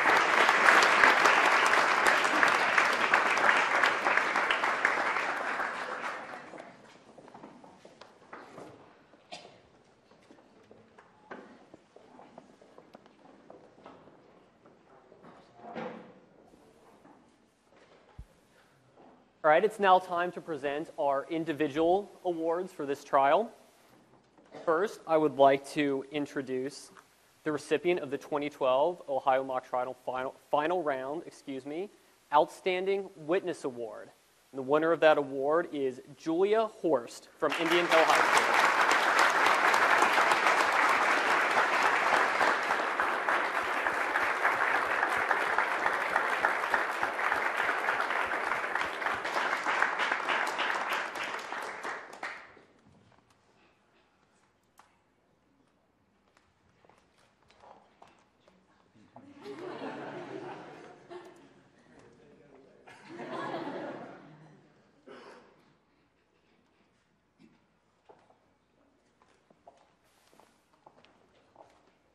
Congratulations, Julia. Next, I'd like to present the James Phillips Award for the 2012 Final Round Outstanding Attorney. Before I do, I'd like to say a few words about James Phillips. The OCRLA Board of Trustees saw fit to name this award for him. Jim was the founder of Ohio High School Mock Trial. We would not be here today without his vision, without his dedication, so I'd like to have just a round of applause for James Phillips.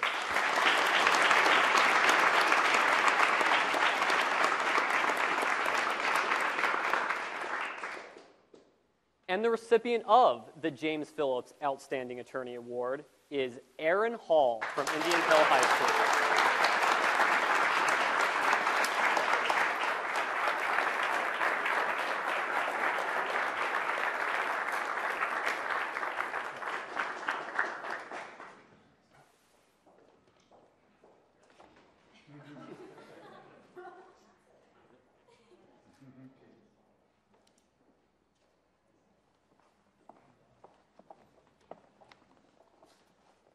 It's now time to introduce our state champion. Before I do so, I'd just like to say a few words about how that will proceed. What I'll do first is we will announce the state champion winner to come up and be recognized. Please, everyone remain in the courtroom. After we do that, we will announce our state runner-up to also come and be recognized. Before I make these announcements, I would like to invite our entire judicial panel to please join myself and Justice Cupp on the floor to congratulate our 2012 state champions.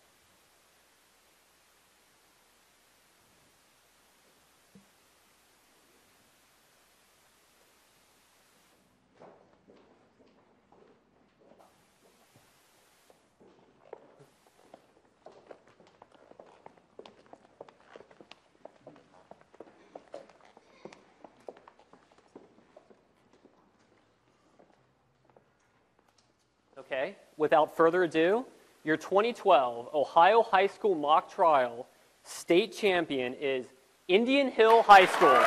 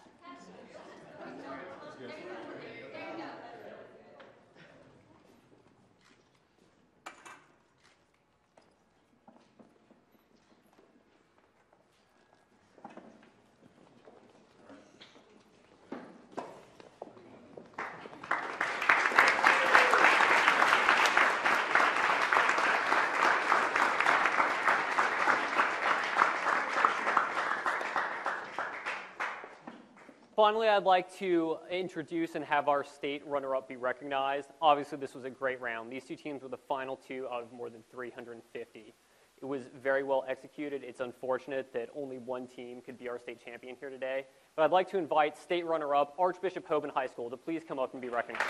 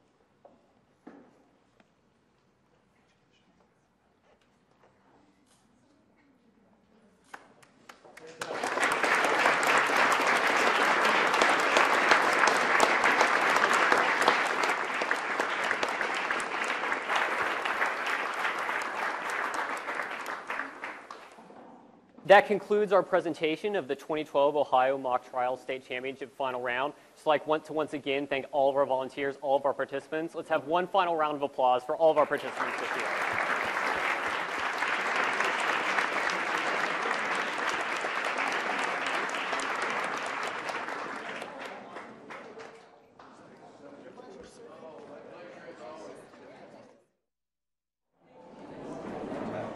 You've been watching the Ohio Channel's coverage of the Ohio High School Mock Trial Championship Competition. Congratulations to the runner-up, Archbishop Hoban High School, and to the winning team, Indian Hill High School. They will head to the National Championships in Albuquerque, New Mexico. To purchase copies of this program or to view it for free online, visit us on the web at ohiochannel.org, where you can also view live and past video coverage of your Ohio government, including the Supreme Court of Ohio. For all of us here at Ohio Channel, I'm Jenna Gant. Thank you for watching, and we will see you next year.